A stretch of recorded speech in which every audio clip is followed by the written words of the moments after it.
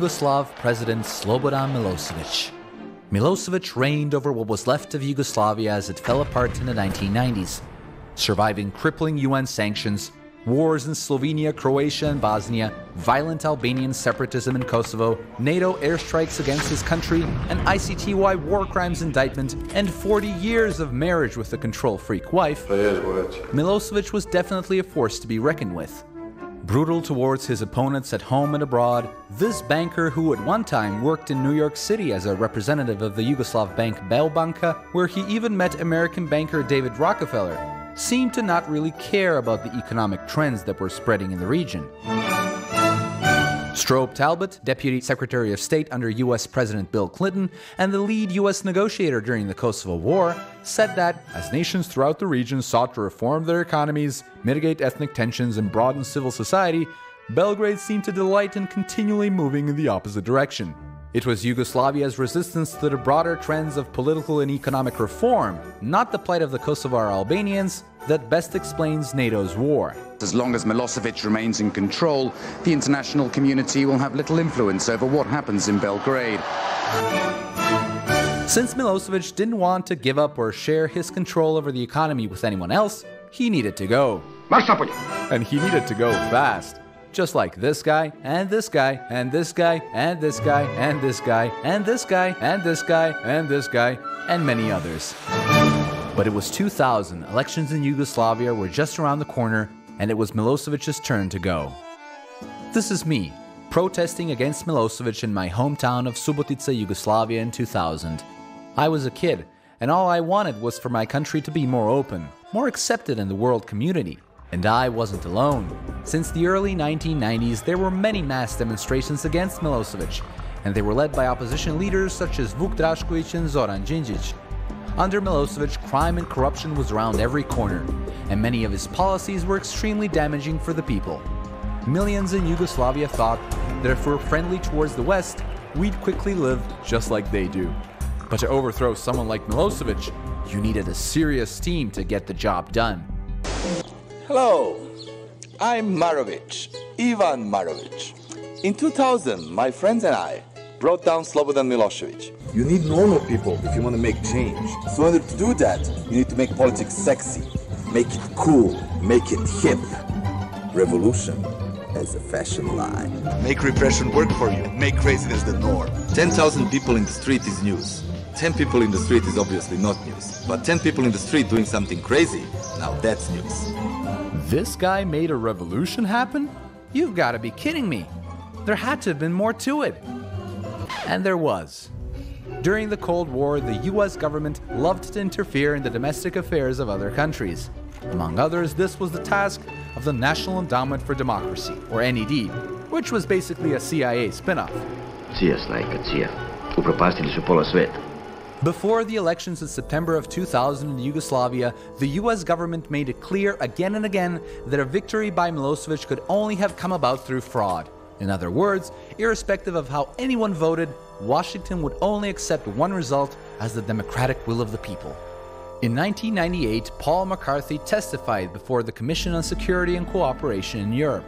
McCarthy, a program officer at the NED, boasted that among the many recipients of NED money were the newspapers Naša Borba, Vreme, and Danas, an independent TV station in eastern Serbia, TV Negotin, the prominent news agency Beta, and the important Belgrade station Radio B92. National Endowment je jedna od prvih organizacija koja je pomogla, oni i danas pomažu u različitim oblicima. Tada je to bila elementarna pomoć, dakle su bili osnovni elementi za naš rad, uređaji. Naturally, such media were always described in NED literature as independent.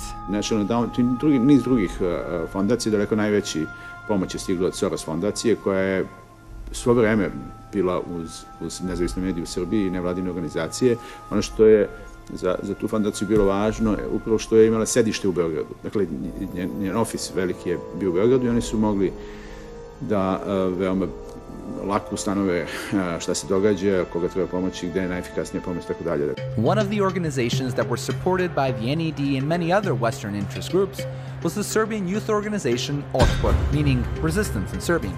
Ivan Marovic, the tropical island-loving revolutionary, was one of the founders of Otpor. together with Srđa Popović, Slobodan Homen, Nenad Konstantinović, Slobodan Đinović, Ivan Andrić, and Dejan Ranjić. Of the almost $3 million spent by the NED in Serbia since September of 1998, according to Paul McCarthy, Otpor was the largest recipient. The U.S. Agency for International Development, or USAID, said that $25 million was appropriated to Yugoslavia in 2000. The International Republican Institute, another non-governmental Washington group, according to official Daniel Kalingert, met with Otpor leaders 7 to 10 times in Hungary and Montenegro, beginning in October 1998. Some of the $1.8 million the Institute spent in Serbia was provided directly to Otpor. By the fall of 2000, Otpor was no ramshackle students group. It was a well-oiled movement backed by several $1 million from the United States. Pa to su tuđe pare, Šojiću. Pa velike pare su uvijek tuđe, Pantić. But the Americans gave more than just money. Kalingert's organization arranged for a seminar at the luxurious Budapest Hilton from March to April 2000, where a retired U.S. Army Colonel, Robert Helvey, instructed more than 20 Otpor leaders in the techniques of resistance. Basically, it's techniques in provocation. Basically, it's a matter of doing things that will provoke the existing government to use force to stop whatever it is you're doing. However, Otpor was just a muscle. There needed to be an actual opposition. For that purpose, the National Democratic Institute, or NDI, which works under the NED umbrella, opened an office in Belgrade in 1997.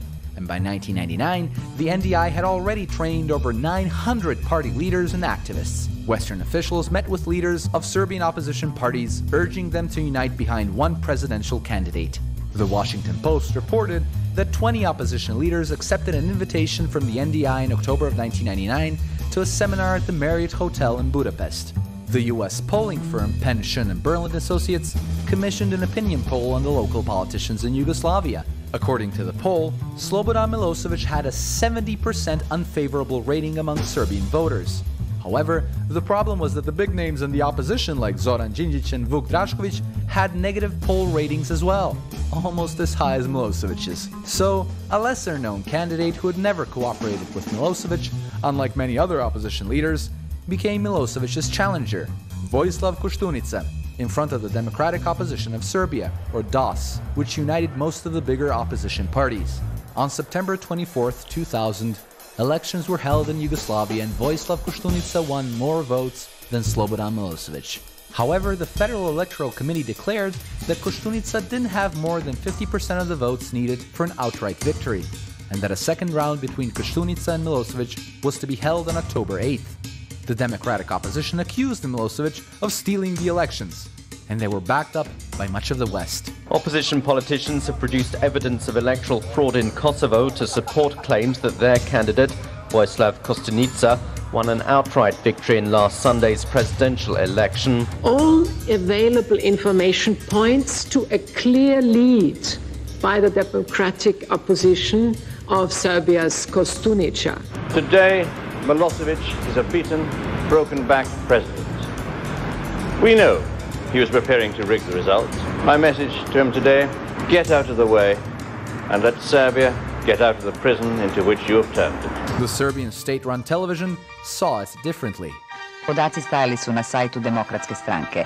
Tog dana Čedomir Jovanović na konferenciji za štampu DOS-a saopštio je ove podatke. U ovom trenutku odnosno dobijenim glasovima je sljedeći. Vojislav Koštunica 2.783.870 glasova. Neznatno kasnije na osnovu 98,72% prebrojanih glasačkih listića, Čedomir Jovanović je saopštio ove rezultate.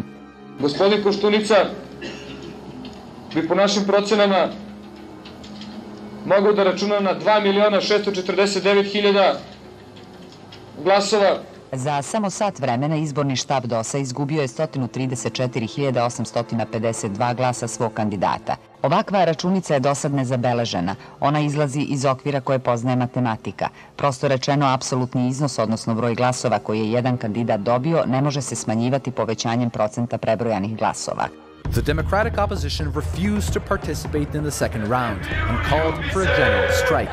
Tens of thousands have answered the call of the democratic opposition of Serbia for a 5-day campaign of civil disobedience. The mass protests have already begun in Belgrade and other cities. Strikes and boycotts are also planned in a concerted effort to force Milosevic to accept the opposition's general election victory. On October 5th, 2000, the final mass demonstration in Belgrade included an assault on the Federal Parliament and Radio Television Serbia, led by a group of specially trained squads of former soldiers. They were followed by a mob of DOS supporters who rampaged through the building, smashing furniture and computers and setting the parliament ablaze. Budding gardening enthusiasts and plant collectors also seized the opportunity to get in on the action. After Radio Television Serbia in Belgrade was seized, it too was torched. Milosevic was history. Democracy and freedom had come to Yugoslavia.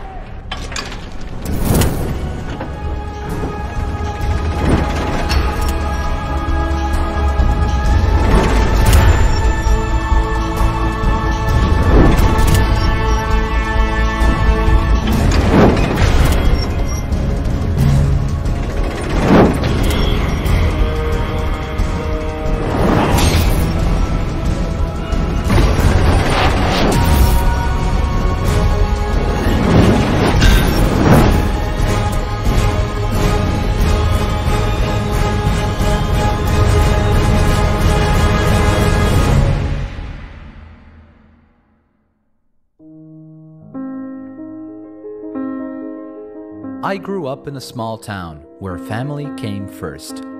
I don't remember much when I was very young, during the socialist Yugoslavia, but I know my family didn't have much in terms of material goods, and yet they were happy. We got most of our food locally from the farms surrounding Subotica, the education and medical care was free, our passports were welcome at every border, and many hard workers had decent jobs. My dad worked as a legal advisor at Sever, a company selling top-notch electric motors to companies in Yugoslavia and the world. This is where he met my mom. They fell in love and later married. Oh, and they had me, of course. That's when things got interesting. In the 1990s, I remember my dad traveling around the world, being a member of the executive board of the company's representative headquarters in Denmark, Germany, Italy, Hungary, Macedonia, and the United States, where Sever, among other places, exported its high-quality products.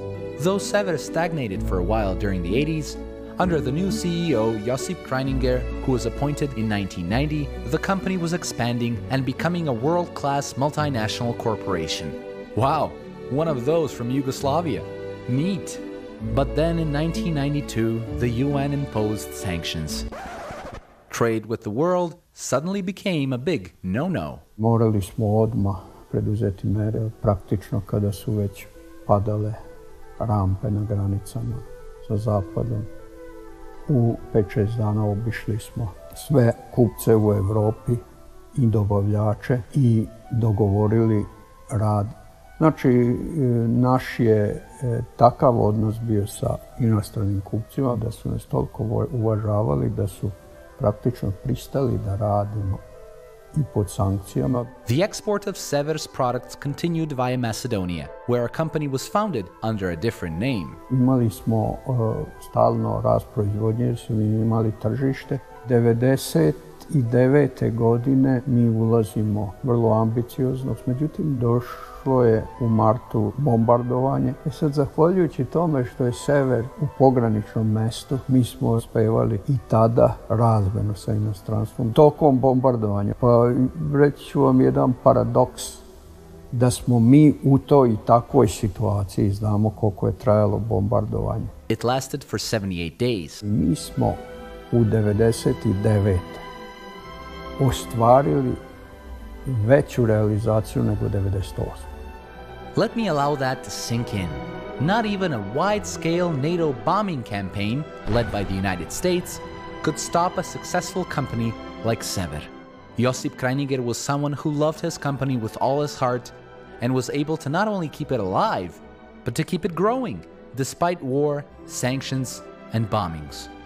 But there was one thing Sever couldn't survive: As Mr. Kreininger watched the Parliament and state television buildings burn on television on October 5th, 2000, Mr. Kreininger, who wasn't a member of any political party, was worried about his country, but also optimistic.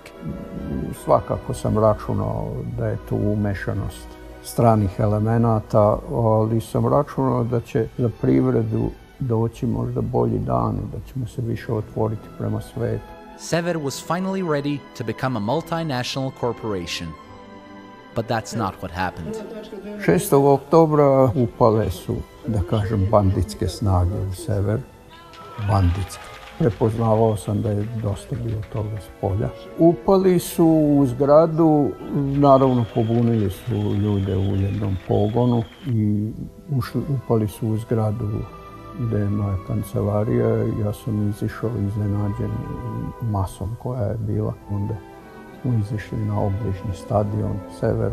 Oni smo je praktično lišili slobode, zarobili, proveli kao najvećeg ološa kroz čitav sever. Gurajući ispred sebe, nisu mi dali više da se vratim u kancelariju i praktično izbacili me iz severa. Mr. Kreininger, in shock that he was replaced, ended up at the emergency room, diagnosed with heart troubles and given disability pension after 6 months. During the 34 years of work at Sever, this man never took a single sick day. A broken heart, one might say, was the gift the new system had in store for those who wanted to keep the domestic industry's heart beating. Odmah iza mog odlaska Sever se zaljuljao i ja sam uvek tvrdio, stanemo li samo za 2 dana, poremetit ćemo naše odnose na tržištu i kad se izgubi tržište, Severa neće biti više.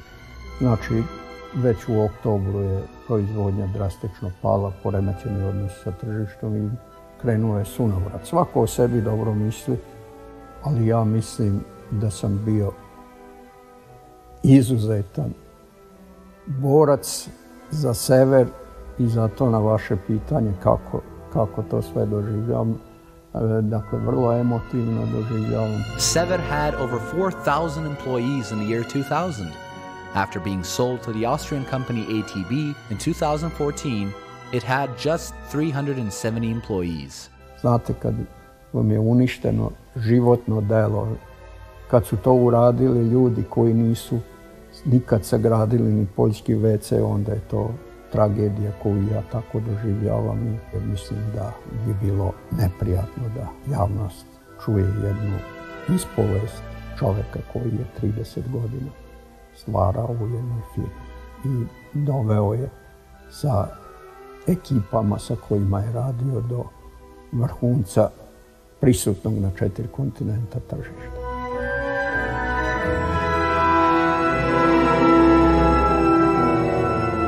The new guys in charge of the country had a different plan for the economy. Mi smo odmah poslije 2000. godine prihvatili jedan neoliberalni program reformi koji se pokazao neuspješnim u 90. godinama u svim zemljama u tranziciji gdje god je bio sprovođen. To je takozvani Vašingtonski konsenzus. On je razrađen od strane Međunarodnog monetarnog fonda, Svjetske banke i administracije Sjedinjenih Američkih Država. To je jedan kodifikovani program ekonomskog neokolonializma koji se zasniva na 3 osnovna elementa. To je stabilizacija, liberalizacija i privatizacija. Ta finansijska stabilizacija kod nas je shvatila i svela se na skoro fiksan devizni kurs, što je vodilo precijenjenosti kursa dinara. This made Serbia unable to compete on the world market. Možemo to objasniti na jednom jednostavnom primjeru. Ako pretpostavimo da smo bili preduzeće koje je proizvodilo ove olovke i prodavali tuce olovaka za $1 u Sjedinjene Američke Države, znači izvozili smo te olovke. Ukupni troškovi proizvodnje i izvoza tih olovaka naše preduzeće je koštalo, znači u oktobru 2000. godine, 50 dinara. Mi smo bili preduzeće koje dobro posluje. Proizvedemo, izvezemo, nas košta 50, dobijemo $1 koji zamijenimo jer tada je kurs bio oko 60 dinara i mi smo preduzeće koje dobro posluje. However, in the next 3 months, by the end of 2000, Serbia had an average increase of prices by 52%. Znači, da bi mi proizvedli isto ovo tuce olovaka koje nam trebalo u oktobru 50 dinara, nama sada treba 75 dinara. Izvezemo te olovke ponovo u Sjedinjene Američke Države, dobijemo $1 Kurs dolara je ostao nepromijenjen. Mi dobijamo 60 dinara. Mi smo već zatvorili svoj posao. Thanks to stabilization, many domestic companies which could do good business had to close down. Mi smo odmah izvršili dosta široku liberalizaciju. Mi smo sve carinske stope smanjili na jednocifrene, sveli smo ih de facto na 1/3, ukinuli skoro sva bezcarinska ograničenja i omogućili da inostrana roba bude konkurentnija na našem tržištu, odnosno da naša roba bude nekonkurentna. That's how many of the other domestic companies were destroyed, as they couldn't compete with subsidized foreign goods, many at dumping prices, so they too had to be closed down. With many companies closed down and destroyed, they were now being sold off by the state. I ta prodaja preduzeća koja je vršena, sredstva od prodaje išla su uglavnom u budžete države i umjesto se koriste eventualno za razvoj, koristili se za tekuću potrošnju. Sproveli smo jednu zaista lošu, pljačkašku privatizaciju. Svi građani Srbije to znaju. Mnogo ljudi je ostalo bez posla, 100.000 ljudi i znaju šta se sa tim preduzećima dešavalo. Uglavnom, novi vlasnici, menadžeri su kupili preduzeći radi biznisa iz koga su preko svojih offshore kompanija izvlačili novac. Tako da njima interes bile te kompanije, a ne osnovno društvo. Hold on, who were the genius masterminds behind all this?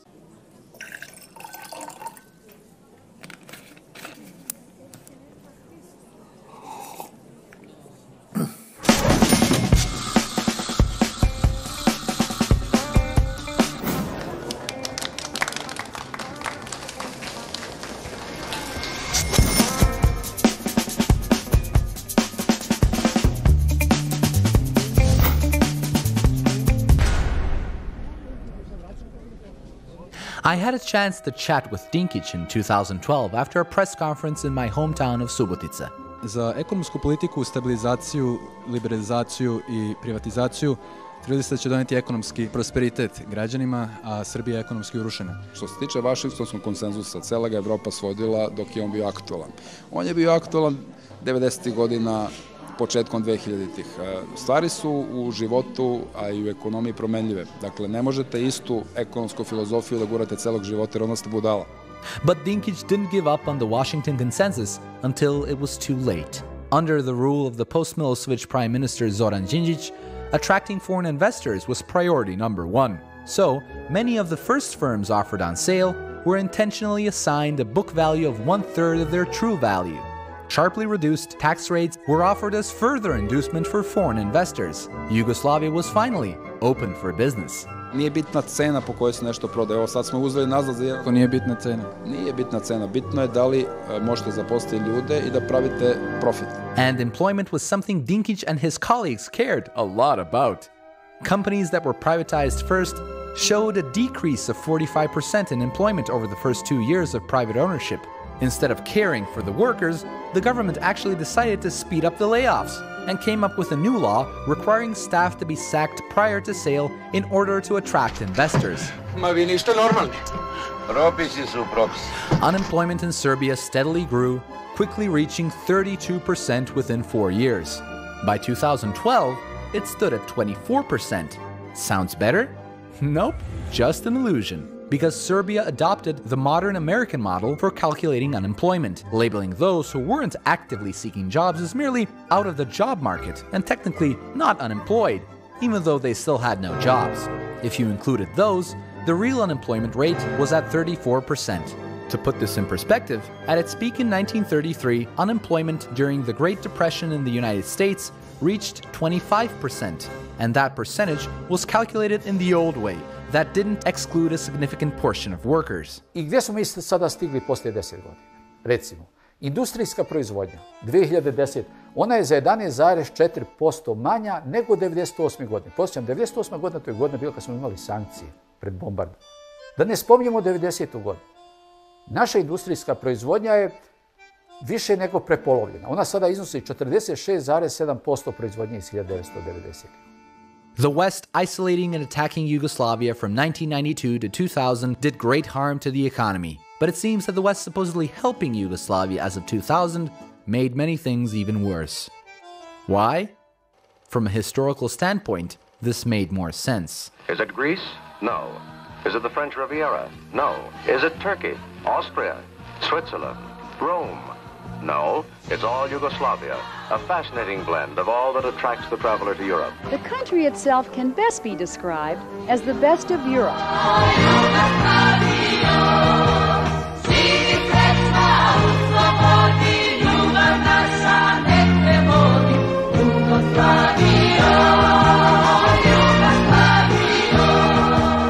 Yugoslavia was an important player in the world, especially after World War II, when the United States took on the Soviet Union and made it its chief enemy. When Tito split from Stalin and formed a third way, not only Tito, this includes Nehru in India, it includes Tito, it includes Sukarno in Indonesia, and Gabdel Abdel Nasser in Egypt, and Nkrumah in Ghana.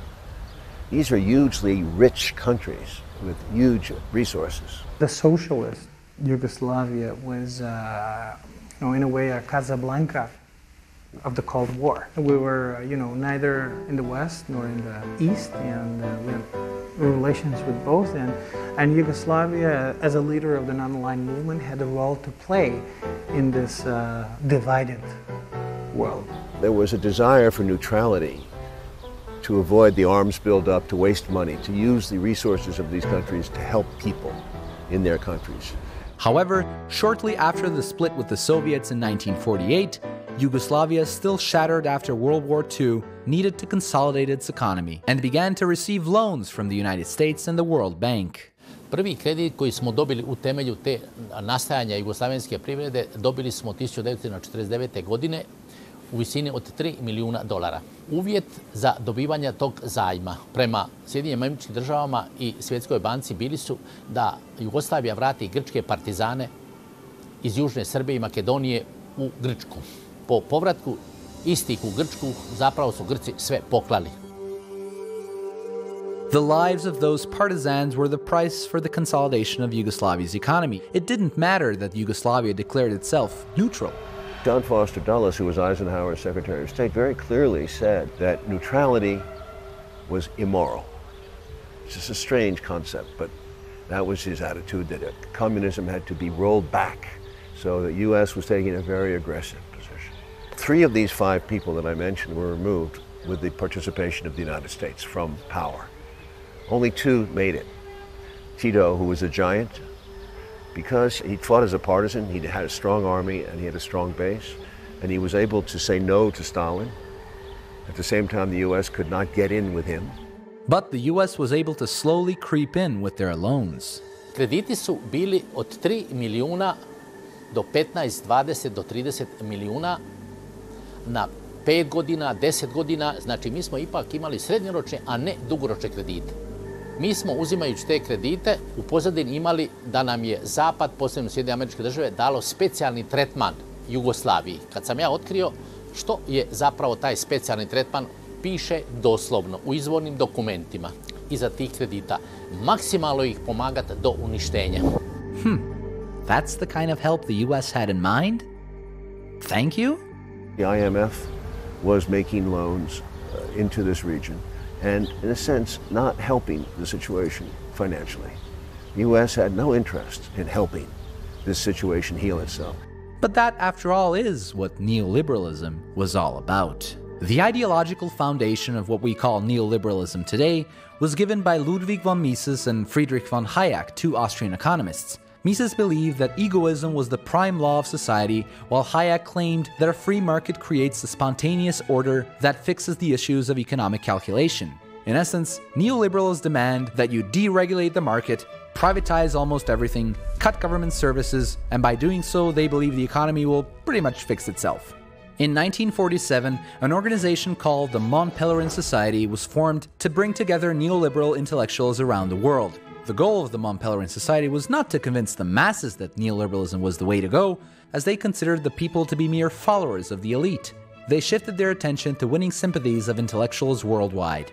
A prominent member of the Mont Pelerin Society, called Milton Friedman, decided to get the ball rolling. As the leader of the Chicago School of Economics, Friedman started collaborating with the Catholic University of Chile, from which students were sent to the University of Chicago and were indoctrinated with neoliberalism. They returned to Chile and were ready to shape Chile's economy after the democratically elected government of President Salvador Allende was overthrown in a CIA-backed coup led by Augusto Pinochet on September 11, 1973.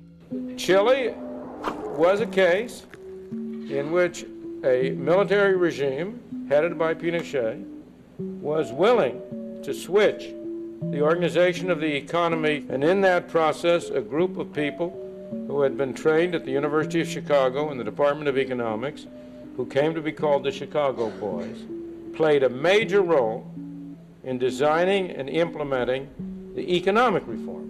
Milton Friedman was also personally involved in the Chile experiment. I did make a trip to Chile and I made talks in Chile. In fact, I did meet with Mr. Pinochet. As they listened to Friedman's advice, the economy slowly started collapsing, even though the elites, together with Friedman, were convincing the people that they were building a better society. If you want to live in a society where your compatriots are poor and you are rich, and you think that's better, a better society, then you would like it. A Chilean family trying to live on the average wage had to spend 75% of its income on bread. Riding the bus or drinking milk became luxuries. Those who revolted were put in concentration camps. 100,000 people were jailed, thousands were killed. I am more than willing to share in the credit for the extraordinary job that our students did down there. In neighboring Argentina, President Isabel Perón was overthrown in a military coup, and as Friedman's disciples filled key economic positions in the country, within a year of the coup, wages dropped by 40%, factories closed, poverty spread, dissidents simply disappeared. The neoliberal coups didn't stop there. Que é o golpe contra Allende, né? No Brasil contra João Goulart, não? E em toda a região da América Latina e América Central, né? Que é a busca de anexar política e economicamente esta região. After Latin America, the economic policies of Milton Friedman spread to Western countries themselves. In Britain, Margaret Thatcher defeated the biggest union in the country, the mining union, and pushed through the neoliberal reforms, selling off the steel industry, water, electricity, gas, telephones, airlines, oil, and cutting many social programs. America, with President Ronald Reagan, did much of the same, widening the gap between the rich and the poor. The big prize, of course, was the Soviet Union. Having won the Cold War, and that led, of course, to the breakup of the Soviet Empire, both in the Warsaw Pact and Eastern European countries, and within the Soviet Union itself, that has helped contribute to a movement toward democracy. In fact, democracy was to be quickly trumped by Western financial interests. While Soviet President Mikhail Gorbachev propagated a gradual transition to Scandinavian-style socialism with help from the West, he didn't understand what kind of help the West was ready to give. The U.S. could have prevented the meltdown of the Soviet economy with an infusion of aid after Gorbachev withdrew the troops from Eastern Europe, but did not do so. Few people knew what a radical transformation of the economy meant for the newly established Russian Federation. As a matter of fact, many Russian intellectuals were behind President Boris Yeltsin, whose advisors were also Friedman's disciples. The Moscow intellectuals, you couldn't tell them what it was like. They were saying, oh, the poorest people in your country live better than I do. Here's a guy sitting there, he had a small apartment, okay, a wall of books, educated at Moscow University, speaks fluent English, never went hungry one day in his life. And we would say, well, we have people who live in doorways. They sleep in doorways. They eat out of garbage cans. I've seen them myself. And they say, oh, you don't have to lie to us. Oh, they don't. They would not believe it. America, America. Yeah, you want America? You'll get America. A small number of businessmen in Russia became billionaires, better known as oligarchs, while a third of all Russians dropped below the poverty line. State industries were sold off at bargain prices. Boris Yeltsin, with full support of America, dissolved parliament as only a dictator could ensure the implementation of Friedman's economic policies. I think you get the picture here. Neoliberalism was imposed in dictatorships and in states of emergency, while the population was in shock, something author Naomi Klein coined as the shock doctrine.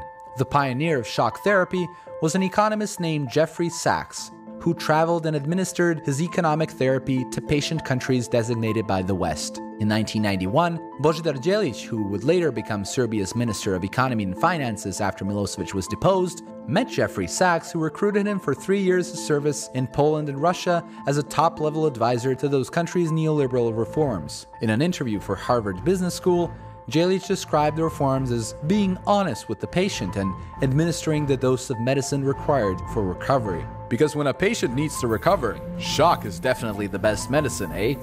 When I look at all the chaos that happened in all those countries, from the coups in Latin America, the Falklands War that allowed Thatcher to push through her policies, to the burning White House in Moscow after Yeltsin ordered its shelling, I can't help but wonder whether the burning Yugoslav parliament building and TV station was meant to have the same effect. Maybe instead of looking at the smoke, we should have been looking what had already happened next door. 1994. Hrvatska je bila u ratnom stanju i radi ratnog stanja je država imala veći proračunski deficit, a istodobno je izostao takozvani devizni priljev od turizma i došlo je do deficita platne bilance, znači više je deviza izlazilo iz zemlje nego ulazilo. This led to a hyperinflation in Croatia. Hrvatska rješava problem hiperinflacije na način da pretvara središnju banku u mjenjačnicu. I tu zapravo počinje cijeli problem. Naime, do 1994. država je radila emisiju novca, takozvanog hrvatskog dinara. Nakon 1994. za svaku kunu koja se pušta u opticaj, bilo je potrebno vani se zadužiti. To znači da je kuna pretvorena u bon za euro.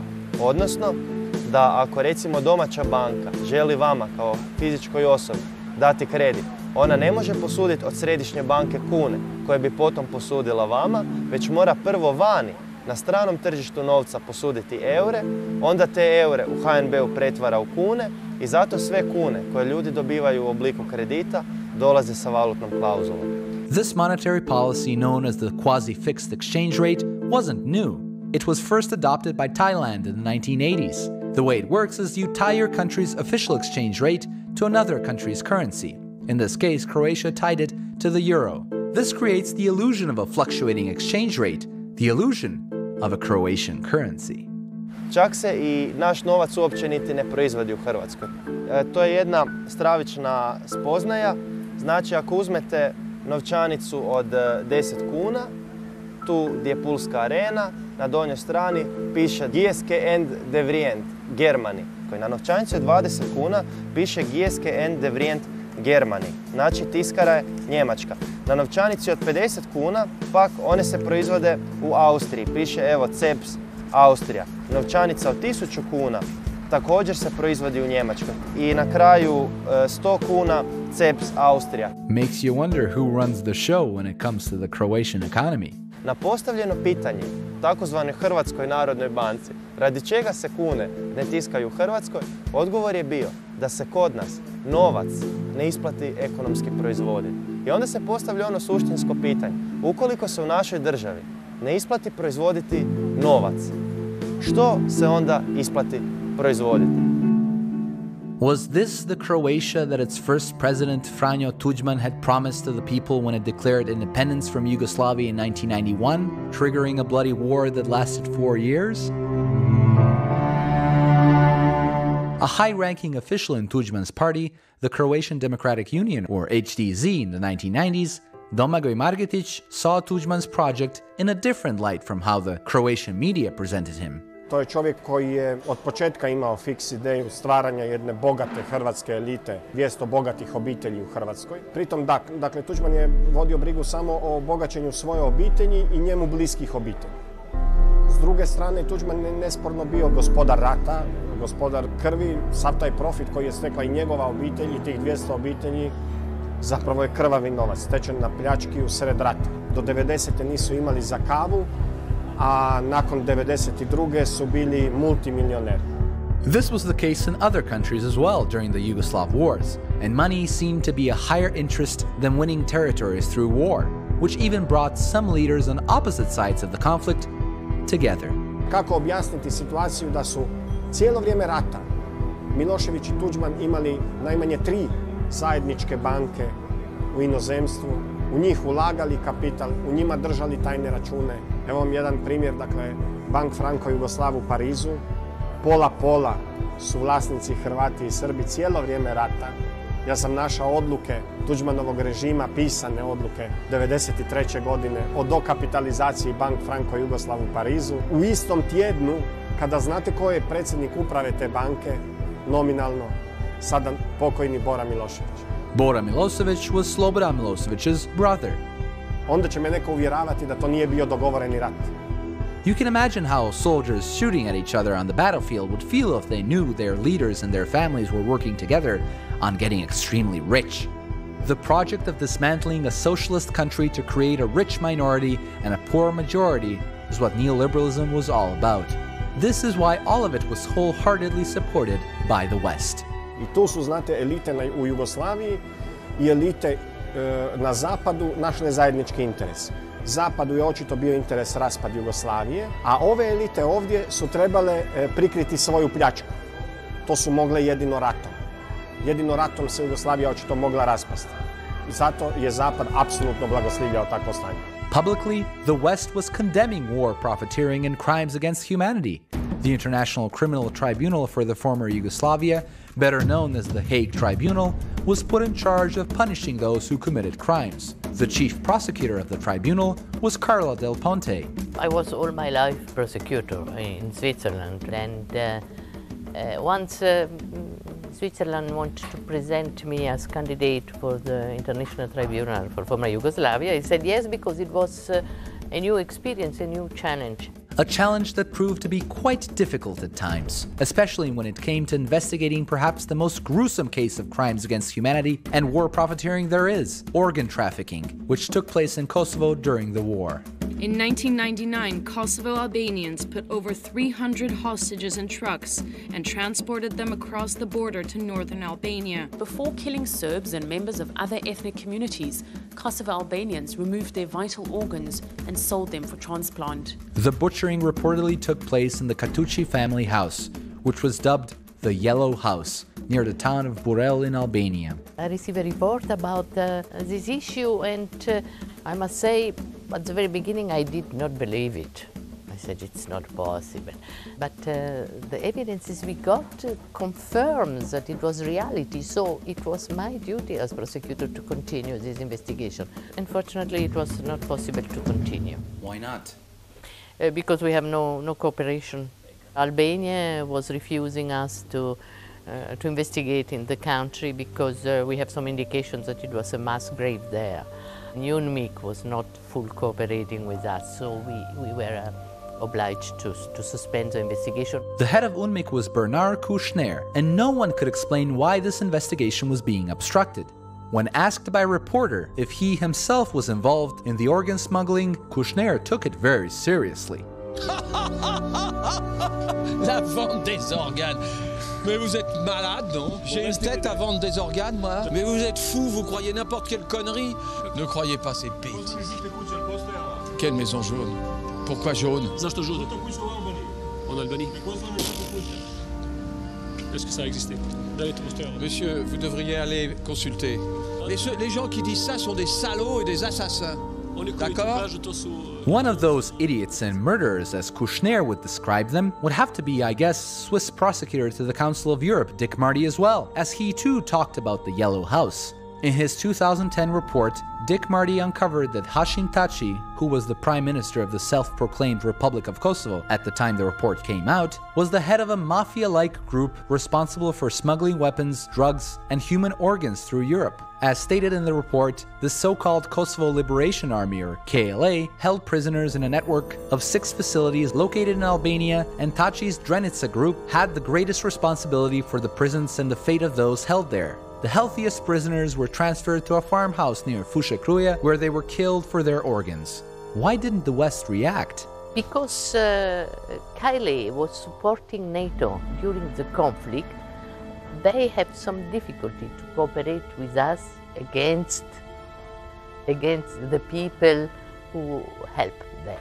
You know, it is politically, if you are my associate in a conflict, how can you act against against my associate. In a few cases, however, the Hague Tribunal did manage to bring an indictment against Kosovo Albanians who were accused of committing crimes, like in the case of Ramush Haradinaj. Don't let the glasses fool you. Haradinaj was one ruthless KLA militant in the 1990s, accused of murdering Serbs, Roma, and even non-compliant Albanians during the Kosovo War. We had a lot of difficulties to come to an end to the investigation against Haradinaj. But at the end we achieved it. So we could issue an indictment against him, and this indictment was confirmed by a judge. However, as the trial started and progressed, something strange happened. Haradinaj was freed of all charge because a number of witnesses were killed. According to former Hague Tribunal prosecutor Carla Del Ponte, 9 witnesses were killed between 2003 and 2007.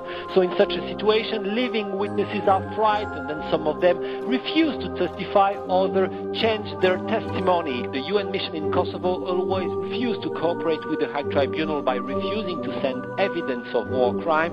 It is understandable that NATO didn't want their KLA buddies in jail, but the largest single act of ethnic cleansing during the Yugoslav wars, Operation Storm, in which Croat forces ethnically cleansed 250,000 Serbs from the Krajina region in Croatia, with thousands killed in cold blood, was perhaps the biggest test for the tribunal. General Ante Gotovina was in charge of that operation, and the Hague Tribunal put up an indictment. Gotovina was arrested and tried, and, believe it or not, convicted. First instance trial, he was convicted 23 years. So evidences were there. Enough evidences to convict and to sentence him. However, another strange thing happened here. The case quickly went to appeal, the previous sentence was overturned, and Gotovina was immediately released. It was extremely damaging to Serbs in this case, and killing in Operation Storm. They obliged the Serbs to leave Knin and so on and so on. So we prove it. In the first instance, Gotovina was convicted. So why now on appeal this completely different decision? You think it was more of a political decision? You say it, and I must say yes, because I cannot believe it. Ante Gotovina was given a hero's welcome in Croatia. But not all Croats believed in the Gotovina myth. Gotovina je na 4 ratne godine zaradio poduzeće hidroelektroniskogradnju u trenutku privatizacije vrijednu 200 milijuna kuna, kuću u rezidencijalnom dijelu Zagreba koja danas vrijedi €1 milijun, zaradio je samo na izgradnji autocesta 20 milijuna kuna, zaradio je vilu u Pakoštanima koja danas vrijedi sigurno €3,5 milijuna u samo more i još generalsku mirovinu koja iznosi €1.500. To mu je za kavu i piće s prijateljem. I to je heroj. Po svakoj definiciji, to je ratni profiter. This war profiteer, however, was a free man, with the blessing of the West. He played an important part in what the West really wanted, and when a nation has war profiteers as heroes, it's no wonder that as the fighting subsides, the system remains corrupt. Tuđman je 90-ih godina imenovao takozvane tajne povjerenike, koji su formalno pravno bili vlasnici tajnih računa u inozemstvu. Tu je bilo i kriminalaca i političara. Tu su zajedno povjerenici bili Vladimir Zagorec, osuđen zbog organiziranog kriminala, najodlikovaniji hrvatski general. Hrvoje Petrač, osuđen zbog organiziranog kriminala, notorni šef jedne od mafija u Hrvatskoj. Tu vam je Branimir Glavaš, osuđeni ratni zločinac. Tu vam je Ivan Čermak, naftni bos koji je svoj naftni kapital stekao na ratnom profiterstvu i trgovini naftom s Arkanom u vrijeme rata. Tu vam je Ivo Sanader. Ivo Sanader ruled as Prime Minister of Croatia from 2003 to 2009, and under the mask of being a European Union-friendly statesman, bought people left and right. Sanader je mislio da je on novi Tuđman. Okupio je ekipu i rekao sada ćete sve tajne račune na kojima ste povjerenici kontrolu predati meni. Naravno, ni za kog od njih Ivo Sanader nije imao autoritet Franje Tuđmana. Since this didn't work, Sanader had to look elsewhere for money. Krenuo je pljačkati javna poduzeća, izvlačiti novac iz Hrvatske elektroprivrede, iz hrvatskih autocesta, nastavio šverc cigareta. Dakle, morao je naći alternativne izvore tih multimilijunskih crnih prihoda. According to the Washington Times, Sanader turned Croatia into a gangster country, and by controlling most of the media, including state television and leading Croatian newspapers, he could make sure that the people only saw things his way. During his rule, Sanader amassed enormous wealth that included illegally acquired property, luxurious villas, and a lavish collection of watches worth over $200,000. After 6 years in power, Sanader decided to step down. Ja sam svoju dionicu odradio. Sad je vrijeme za druge. Good. Finally a stop to the criminalization of the state. Ne, drugi mogu nastaviti. Eventually, Sanader was arrested, put on trial, and sentenced to 10 years for his wrongdoings. However, the system remained corrupt, and the people of the former Yugoslavia could only hope that an honest, hard-working man would show up and fight against systemic corruption. He came in the form of a TV morning talk show guest. U svakom slučaju izvoze pizdarije i jebu na mate jer smo blesavi, a u tome im pomaže ova kurva od međunarodne zajednice. Whoops, no, not this guy. I meant the other guy. Institucije koje treba da se bave tom problematikom bave se teorijom. Šta je korupcija, kako je korupcija nastala, a ne vidim plodove rada. Ljubiša Milanović was appointed by former Serbian health minister Zoran Stankovic to his anti-corruption division. He was the first state official to openly criticize the police, state prosecutors, and anti-corruption agency, claiming that they just weren't interested in helping him fight corruption. Ja sam pre jedno 2,5 meseca otišao u gradski SUP sa jednim predmetom kompletiranim, znači ne samo što nije napisana krivična prijava, znači sa svim dokazima. Otišao sam kod nadležnog načelnika, doneo predmet, dragi gospodin je svo vreme gledao crtani film, možda ste vi puštali neki dobar crtani film u to vreme. I onda kad Paja Patak tamo nije radio to što treba da radi, onda bi je usput me pitao o čemu se radi, ali mu je prioritet bio crtani film.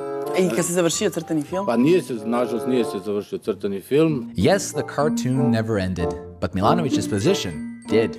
He quickly got sacked by Health Minister Stankovic after these statements on state television.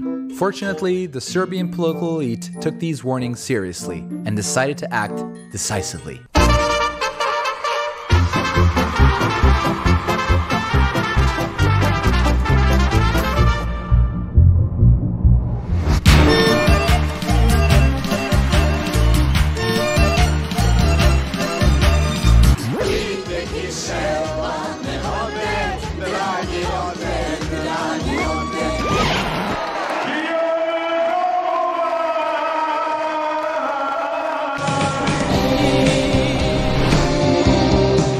Tadić je pojeo 4 kugle sladoledne boje.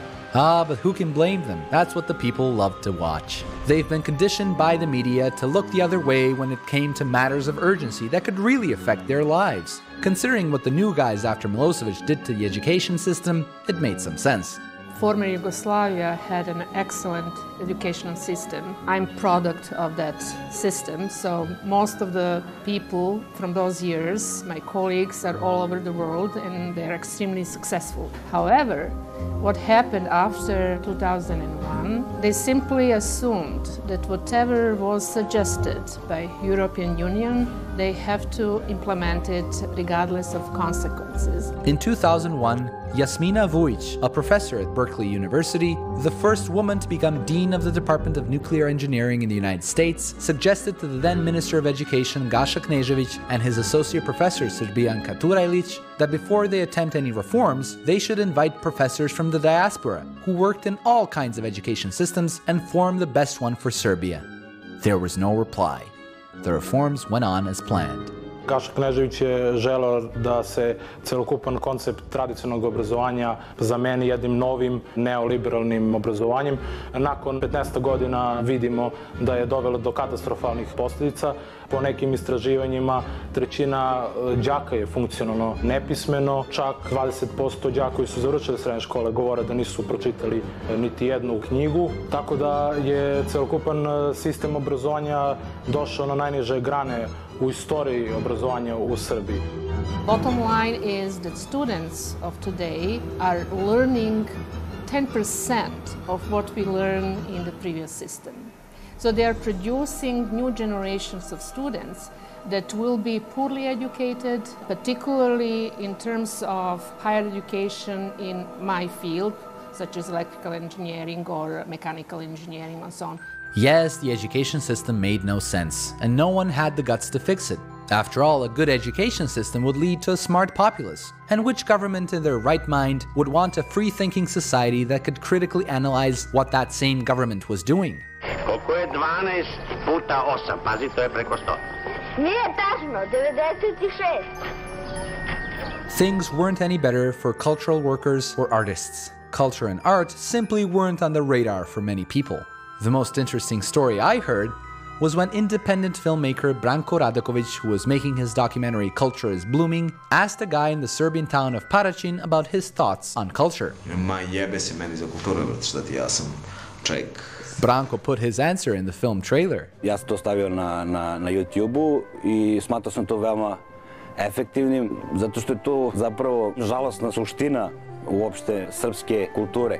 Then he got a call from the guy. On zove i kaže, ej, ja sam vidio trailer, ajde molim te izbaci to iz trailera, jer ja sam u partiji koja će verovatno da postane vladajuća u tom gradu kom sam snimao. Njemu je to smetalo jer je on smatrao da će kada dođe na vlast njegova partija da postane direktor kulturnog centra u Paraćinu.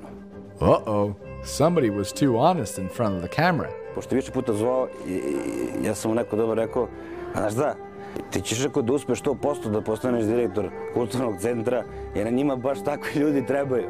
Jer se ispostavilo da direktore po mnogim mestima, znači ne samo u Paraćinu, nego to je uopštena situacija da postavljaju ljude koje briga za kulturu. The guy still wanted the clip removed. Branko refused.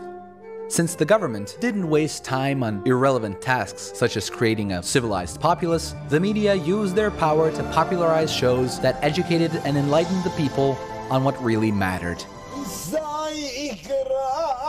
Neka znaju svi rođen dan da slavimo mi.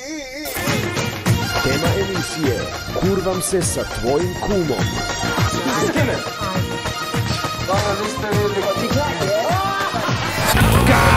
Kako si rusa? Kaži, misliš da si malo preterala? Da, ja sam svjesna toga, ali meni se to dopada, tako da to mi je najvažnije u suštini.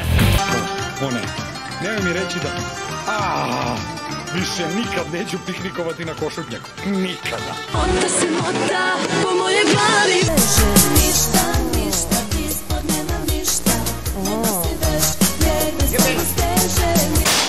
Ja, čuke tvoje. Kulograde, kulograde, kulograde, kutuzlasjaš, bit ćeš već unaš.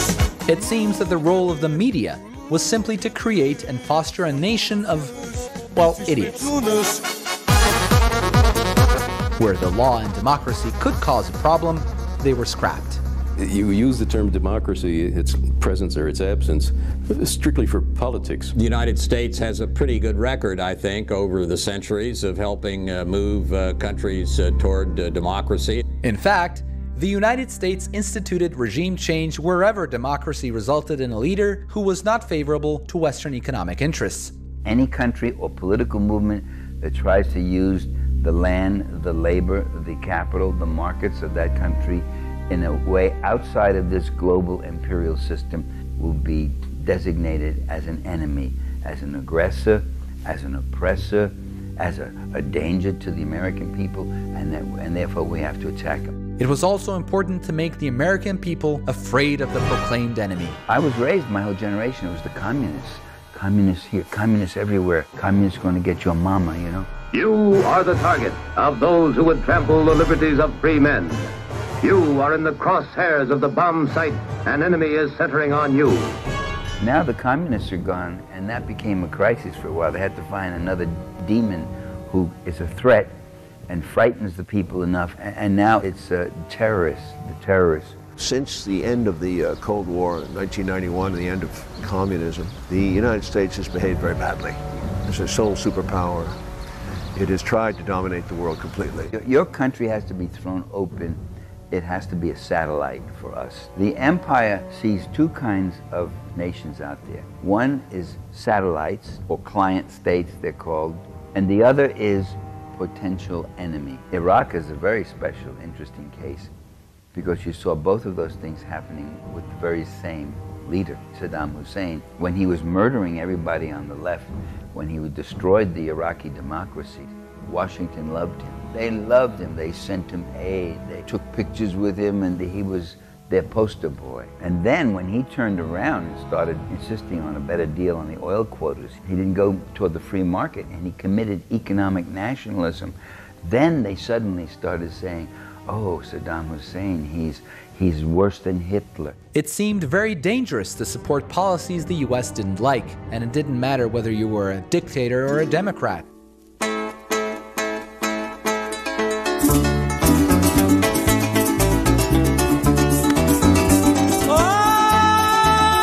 When Hugo Chavez was democratically elected in Venezuela in 1998, promising to stand up to the United States, many thought he wouldn't last long. His first task was to change the 1961 constitution that was drawn up by the neoliberal elites. This constitution was making for them for their benefit, not for the benefit of the people. Who promised the people in 1998 in the campaign to do that, and in 1999 who make a new constitution. In our constitution, in the first article, we change our foreign policy.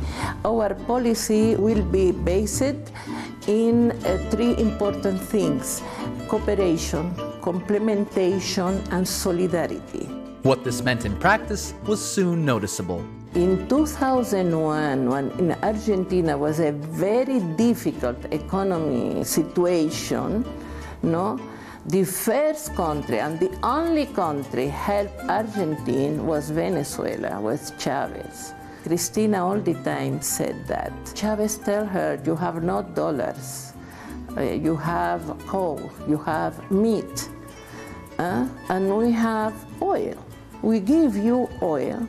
You can pay oil with coal, with meat. It is not necessary to use dollar. Wait, working together on exchanging products they produce? Not bickering amongst each other? Not importing US products? Not using the dollar? Blasphemy. He announced that Venezuela would pull out of both the World Bank and the International Monetary Fund. And his government took control of the last remaining privately run oil fields. Chavez only practiced state socialism that used to be practiced in Yugoslavia. But for this, Chavez became an enemy of the United States. Hugo Chavez is a dictator. The world's worst dictators. Hugo Chavez. The dictator. A dictator. Anti-democratic despot. Tyrant with a radical agenda. Crushing free people. There is such a thing as a killer clown, and he may be it. In 15 years, we have 19 elections. 19. And we only didn't win in one. We won 18 elections, 18. And all the time say that Chavez is a dictator. And now they are saying that Maduro is dictator. Fox News, Presidente. Fox News. Me río de Fox News.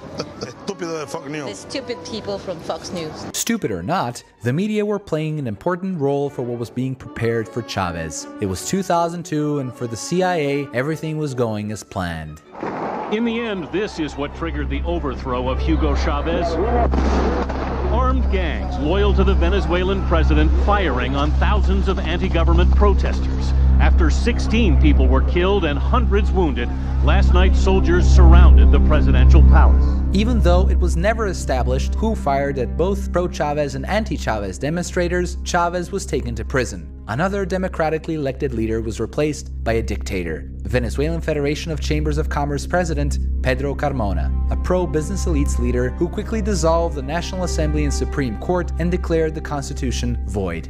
While the United States were cheering on the real dictator, Carmona, something unexpected happened. People started pouring into the streets. A pro-Chavez popular uprising was becoming unstoppable.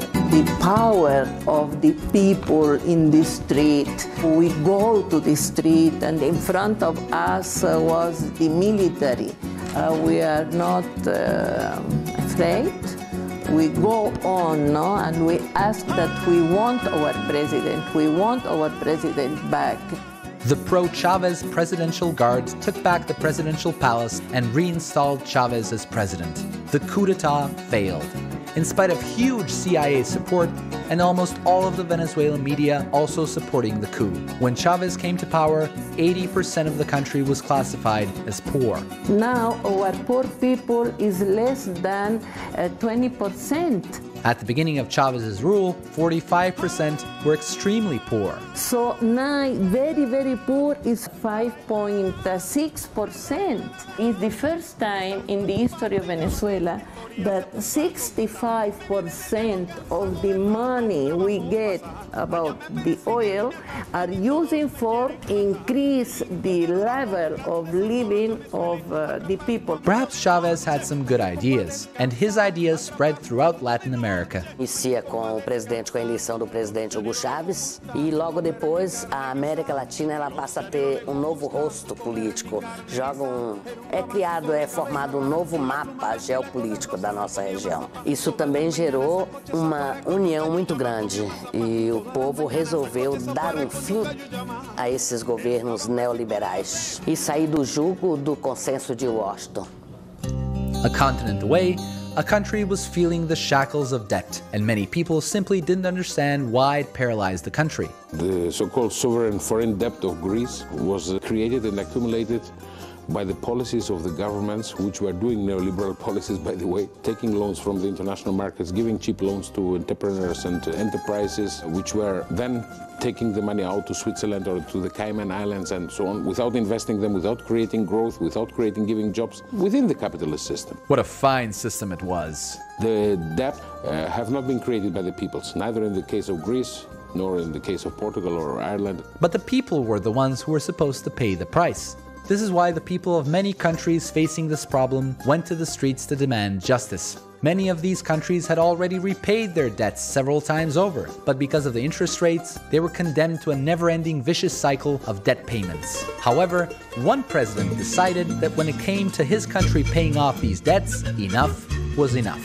Ecuador refused paying the debt after Rafael Correa came to power, who was second and third time re-elected, and he said, no, we have paid it already. President Correa's the man. He declared his country's debt illegitimate and said that Ecuador would default on over $3 billion worth of bonds. He pledged to fight the creditors in international courts and actually succeeded, reducing the price of outstanding bonds by over 60%. If the loans are given, this means to make profit, to make business actually through the poor countries which are in debt, then there is also legally by international law a basis to claim that you cannot pay back after 10 years paying. You have paid it already 2 times. For that you need willing governments which will confront the powerful banks and the IMF and so on. President Correa reduced Ecuador's poverty, indigence, and unemployment, and he could do this because he had the people behind him. But another reason why some countries were successful in rebelling against Western control is also because they had a strong military. Yugoslavia had the 4th largest military in Europe, and while it was united, no one dared to attack it militarily at the time. A source from Serbia's military security agency that asked to remain anonymous told me just how ready Serbia was to defend itself against an external enemy. Vojska ovakva kakva jeste teško da može da doprinese zaštiti identiteta, bar ne neko razumno vreme. A i pitanje je šta razumno vreme, šta poslije tog vremena, jer vi jednostavno nemate kapacitet da se suprotstavite. Imate svega 220 tenkova. Šta ćete vi sa 220 tenkova da uradite? This comes as no surprise. Boris Tadic, who was among the first to hold the post of Minister of Defense of Serbia and Montenegro after Milosevic fell, later becoming President of Serbia in 2 terms, prided himself on his achievements in regards to the military. Popravio doručak u kasarnama. To je on sebi prikazao kao jedan od najvećih uspjeha. Kako smo došli do ovdje? U tom procesu transformacije opet su se pojavili nedoučeni ljudi koji nisu završili naše škole, nego su otišli i završili neke strane škole. Though they were called experts by the government, pushing Serbia's military towards so-called NATO standards was top priority. Upravo ti NATO standardi, ti nedovršeni đaci su nas doveli do toga. Jedan od problema je kriterijum kako izabrati oficira. Pa je napravljena kadrovska piramida. Pa na vrhu piramide su bili oni koji znaju dobro engleski, koji su dobri na računarima. When someone starts shooting at you, your English proficiency and computer skills might not be enough to protect yourself. Mi smo jednostavno toliko redukovali broj vojnika Srbije, redukovali broj teškog naoružanja. Zapravo mislim da je to neka vrsta čiste posljedice razmišljanja da vojska treba da služi pre svega za mirovne misije, takozvane mirovne misije, mada ja mislim da su to borbene misije, da li u okviru Ujedinjenih nacija, da li u okviru Evropske unije ili nešto pridruženo NATO, ali za neki ozbiljni boj tu ja ne vidim potencijale. Military analyst Miroslav Lazanski explained on Serbian national television why the military was unable to adequately protect the country from wide-scale flooding that took place in 2014. Kompletno je vojska transformisana onako kako su to tražili iz inostranstva. Imamo generalštab, odnosno ministarstvo po onim G-ovima po NATO standardu G1, G2, G3, pa sad neki izvole ti G-ovi pa neki idu pune vreće s peskom i neka spašavaju narod. Pa nemoguće da je glavna vest na televiziji da su 2 amfibije stigle u Šabac. Pa gde su te silne amfibije koje je vojska imala? Kako se može doći u situaciju da se preko televizije uputi javni apel da nedostaje 150 lopata? Ljudi, donesite lopate u Šabac. Pa gde su ta skladišta? Takvi apeli postoje svud u svetu. Ajmo da se okrenemo... Nema, u uređenim državama barem ima lopata.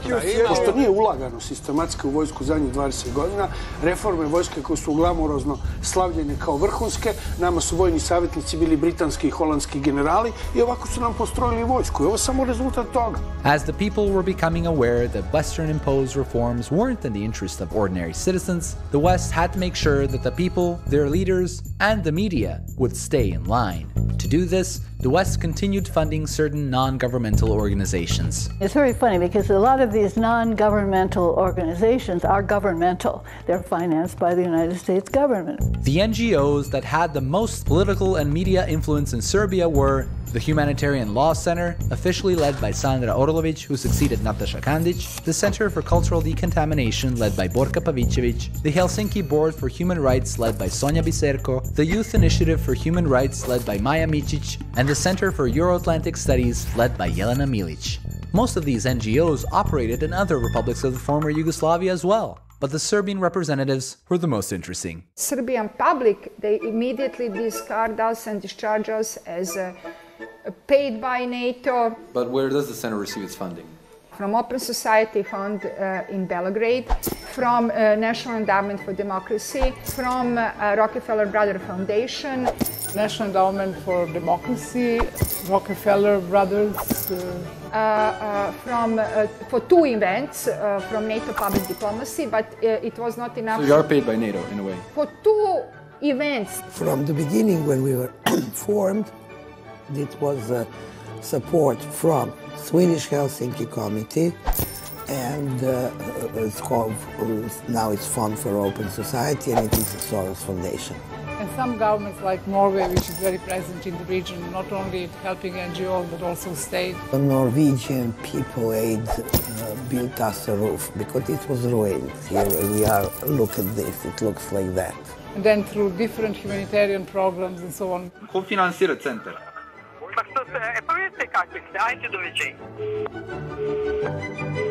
What Ms. Kandić didn't want to say is that her Humanitarian Law Center was directly funded by the National Endowment for Democracy, the Rockefeller Brothers Fund, the Open Society Foundation, USAID, the United States Institute of Peace, the Balkan Trust for Democracy, Civil Rights Defenders, the King Baldwin Foundation, and then there's also the European Commission, the OSCE Mission to Serbia, the British Embassy in Belgrade, the Austrian Development Cooperation, the Canadian Embassy in Belgrade, the German Embassy in Belgrade, the Royal Netherlands Embassy in Belgrade, the Swiss Ministry of Foreign Affairs, the Norwegian Ministry of Foreign Affairs, and 10 other foreign organizations. At the end of the day, whose interest is Ms. Kandić looking after? The citizens of Serbia, who largely dislike her work, or all these foreign governments and organizations which give her money?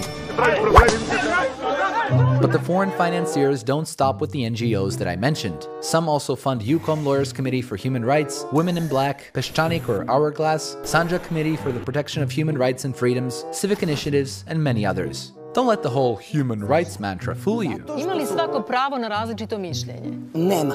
Pre svega, svako ko šta govori i radi nije nužno mišljenje. Kako je moguće u demokratiji da nema prava na različito mišljenje? U tome i jeste problem. This is especially interesting considering that Borka Pavicevic's Center for Cultural Decontamination received $38,000 in 2013 from the National Endowment for Democracy to promote public debate on various issues. Does everybody have the right to a different opinion?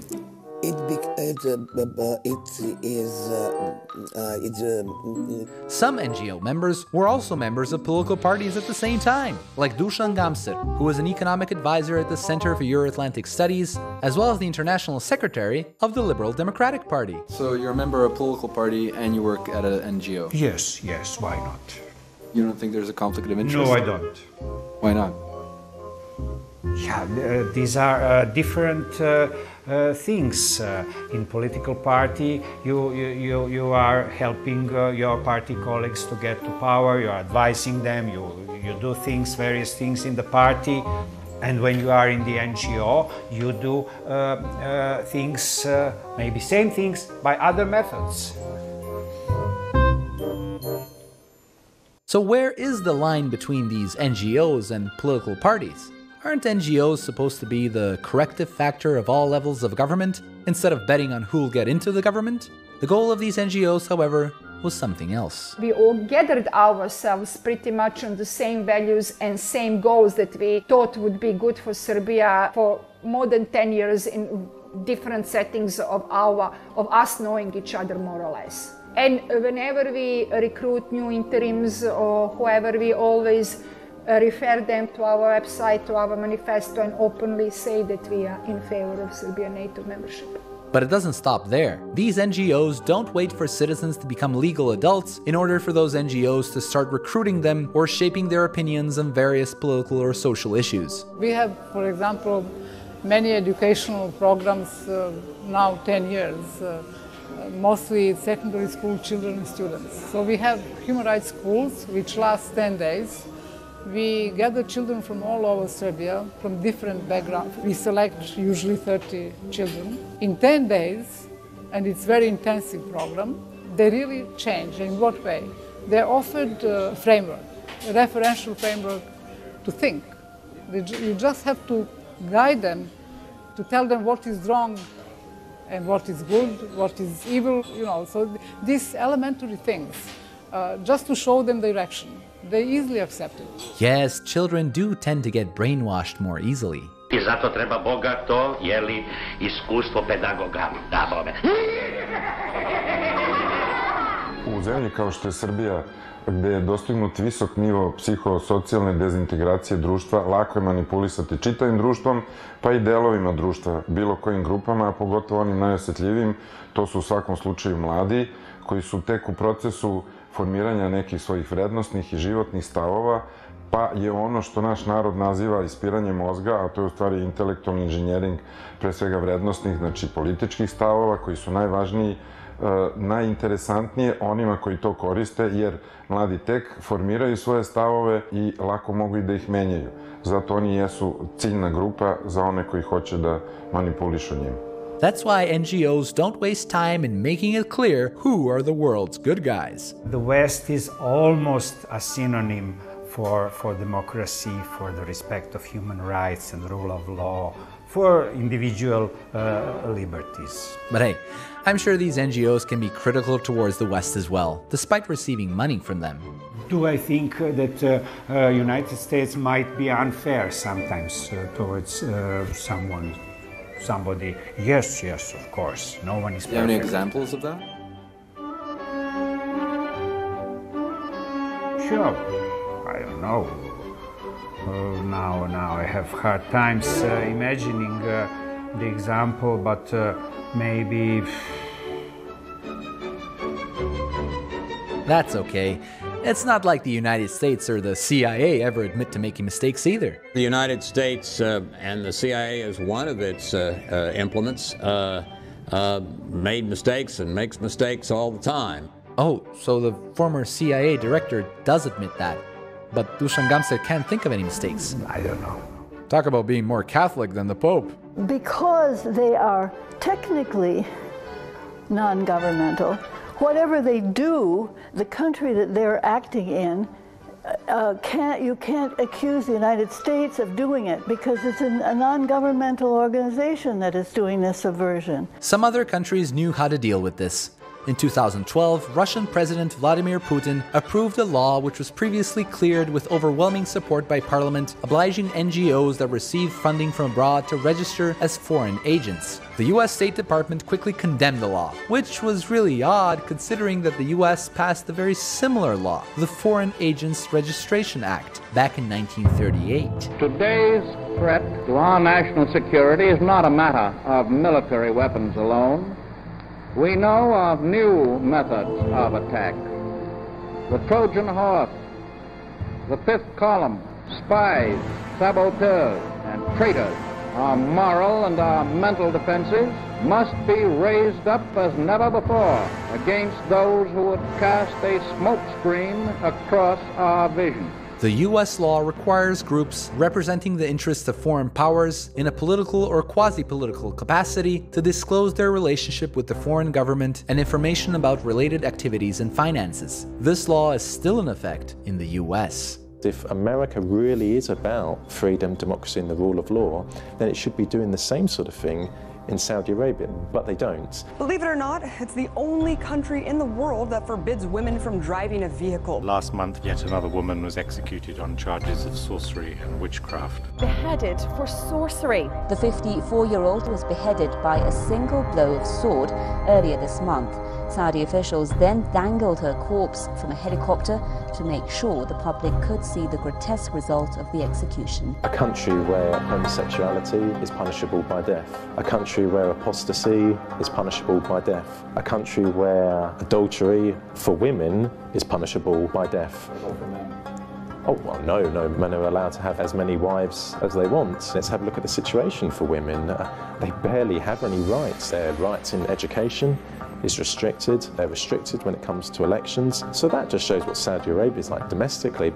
But you could argue there's even a more sinister aspect to Saudi Arabia. Saudi Arabia has been and remains the leading exporter of Islamic extremism to the world and Islamic terrorism in the world. It was Saudi Arabia that gave birth to Al-Qaeda, from 9/11 to Bali to Madrid to London to Damascus. The roots go all the way back to Saudi Arabia. Wow. From what this guy's saying, Saudi Arabia sounds like a horrible place. It must be on top of America's terrorist list. Well, they're not at all on top of America's terrorist list. Saudi Arabia is one of America's closest allies in the world because of the business links there. If the Americans were so sincere about protecting and encouraging human rights in the world and democracy, there'd be an American naval flotilla off the coast of Saudi Arabia. It's one of the most wicked regimes in the world. Can you imagine US-funded NGOs scheduling a date for a gay pride parade in the Saudi capital, Riyadh? Or perhaps a punk band similar to the Russian Pussy Riot bursting into a mosque to denounce the Saudi monarchy? What do you think would happen to them?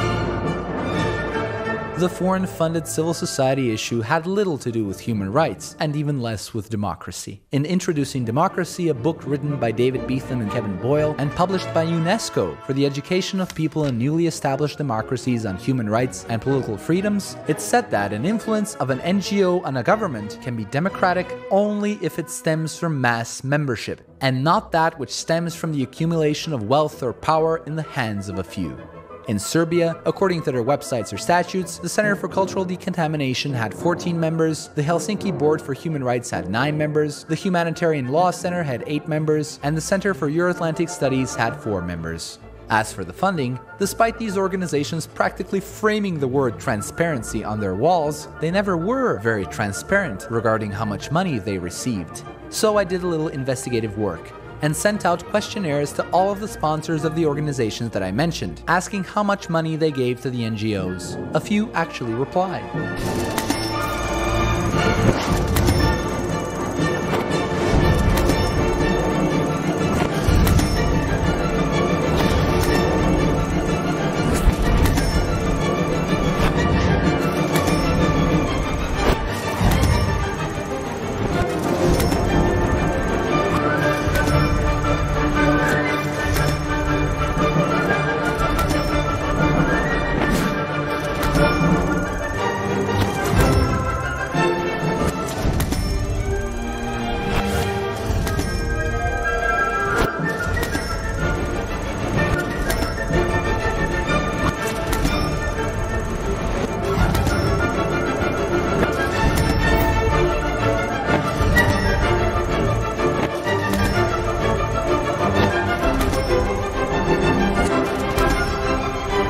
this was just the tip of the iceberg.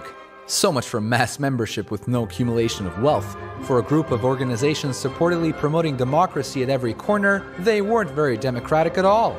At least by UNESCO standards. Some of the individuals working in these NGOs advocated full acceptance of everything the International Monetary Fund demands, despite the lessons from Greece, Ecuador, and many other countries. I don't think West is enslaving us. I think West is liberating us.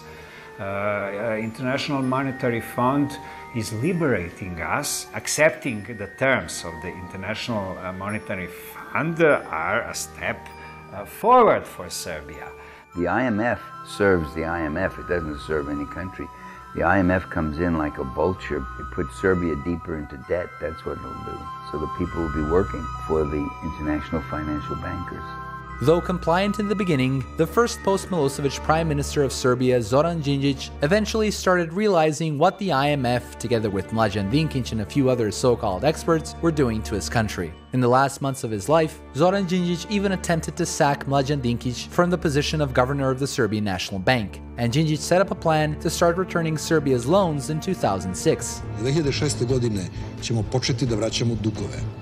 This shocked many in international financial institutions and Western corridors of power.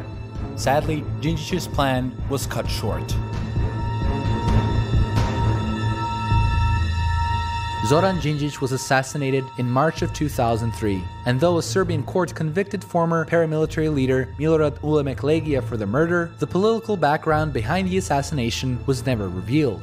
The next chosen Prime Minister, Vojislav Koštunica, continued Serbia's path towards integrations with the West, but he too at one point began to think that he could reduce Serbia's debt and get away with it. In 2007, at one point, Serbia was in the process of lowering its level of debt. By next year, Koštunica was gone. He wasn't assassinated, but his political career was, thanks to an unprecedented political and media campaign against him. Interestingly enough, many in Serbia who admire Zoran Dinkic today mostly do so because of his motivating speeches, which were frankly very impressive. In them, Dinkic advocated a change of mentality, telling Serbs that they all had to work together and creating a better society. But they knew little about his bitterness regarding Western plans for Serbia in the last days of his life. In his very last interview, Dinkic talked about the West as he rarely did before. This interview was almost completely ignored in every documentary about the life and work of Zoran Dinkic. 2 godine nakon 5. oktobra stvorili su određeni kredibilitet naše vlade i došao je trenutak da sa tim kredibilitetom koji smo stekli i u koji niko ne može da sumnja, postavimo i neka teška pitanja. Jer ako naš međunarodni ugled treba da se zasniva na tome da mi pričutkujemo svoj nacionalni interes, onda nam taj ugled baš i ne treba mnogo. Jer nema šanse danas da vi nekoga prisilite da radi nešto što je protiv njegovog interesa. To vreme je prošlo. Ne možete ni jedno dete više da prisiljavate da radi nešto što neće, a pogotovo neku zemlju. I drugo, nama u Beogradu dati pravo da i o svojim interesima govorimo na jedan i odlučan, otvoren, ali i efikasan način. Da ne budemo uvek na magarećoj klupi i kad se priča o nacionalnim interesima, onda Amerika može da ima nacionalni interes u Iraku. Ali Srbija ne može da ima nacionalni interes na Kosovu. Kako? He also hinted at where Serbia might look for economic cooperation as well. Mi nemamo jedan dobar tim da se bavi ekonomskim odnosima sa Rusijom, sa Kinom, što je katastrofa. With both Dinkic and Koštunica out of the picture, Serbia's debt started sharply increasing. The people were confused. They were afraid. It seemed that everyone was against them and there was no way out. Then, a ray of light shined through. Another one. 10 more. 12 shining stars. The European Union. Europska unija je međunarodna organizacija koja je osnovana sa ciljem trajnog očuvanja mira, budući da je Europa kao kontinent bila najpogođenija ratovima. Tu su naravno na čelu najveću ulogu odigrale Njemačka, Britanija i Francuska i na taj način kroz nekakav stupanj ekonomske integracije pokušaju kroz ideju jedinstvenog tržišta i ekonomsko-monetarne unije pokrenuti tu zajedničku ideju očuvanja mira i mirne integracije. Europe is following a parallel of the United States. It's growing bigger and bigger. The Eurozone has allowed the banks to become bigger, which is not a healthy thing for a regional world. You do control your own currency. You can work your way out of excessive debt. case in point is Argentina. 10 years ago, roughly, it was in a terrible economic crisis. It had followed all the rules of the neoliberal rules, the IMF, the World Bank. It was kind of a poster child, in fact. And it crashed. And what they did was essentially default on their debts. It's called restructuring. So they restructured the debts. IMF couldn't force the country to pay it. All the economists predicted it's going to be a hopeless disaster. For a couple of months, it was a serious problem, but then the country started growing again. Since then, it's had maybe the highest growth rate in South America. Europe was a lovely place. Now, with this one Eurozone, Euro currency, I feel that it's like the United States. And I don't think these countries in Europe are like the states of the United States. They don't have an identity. Croatians are Croatian. A Serb is a Serb.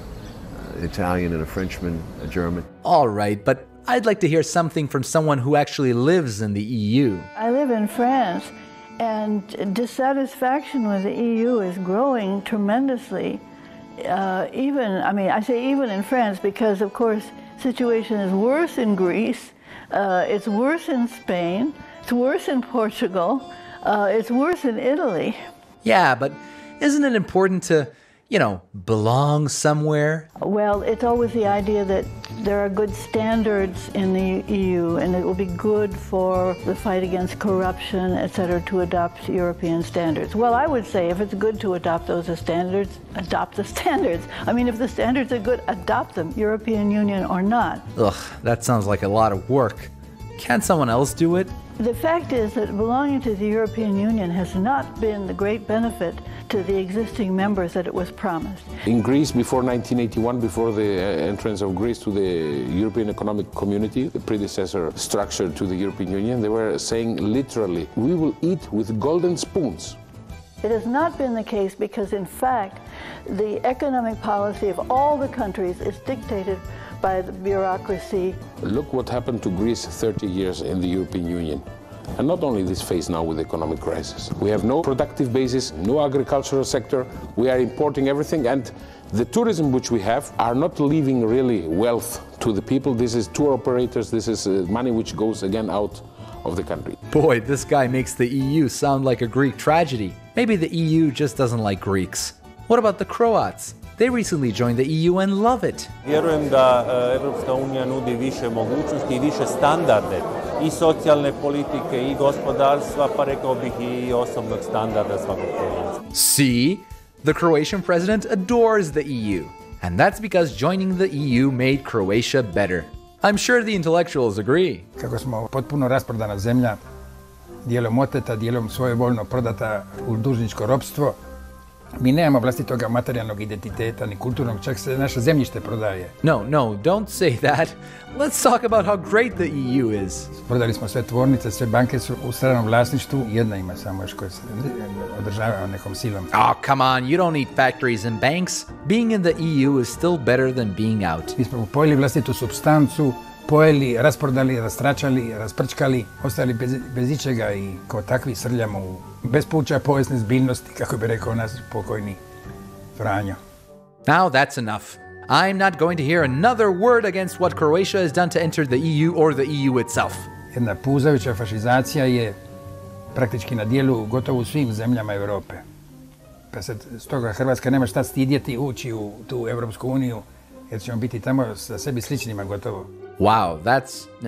No, maybe it'll be different for Serbia. Uzinat, postaćemo članica Europske unije. Vama uzinat! No matter how much the Serbian government bows down to everything that the Europeans ask, they are still treated like they're doing something wrong. No, you can't really mean that. Serbia needs the EU. It's the ray of hope, the last chance. It seems to me rather sad that a country with the vigor, I think, intellectual and other of Serbia, for a small country, that it should pin all of its policy and hopes on getting into a club that apparently doesn't want it.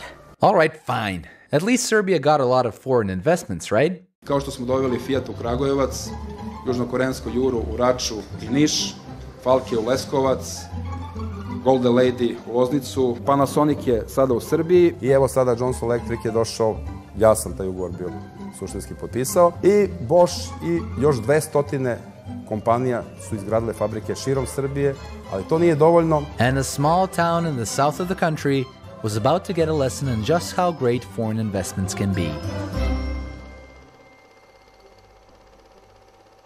Vranje had a well-developed shoe production company. Founded back in 1958, it started producing top-notch shoes which quickly made it the leader in women's and sports shoes in Serbia, Yugoslavia, and the Balkans. The people were proud of their shoe company, and it was called Koštana, named after the title of a book written by Boris Stanković, a famous Serbian writer born in Vranje. At its height, the company employed 4,000 workers and had production facilities in several municipalities around Vranje.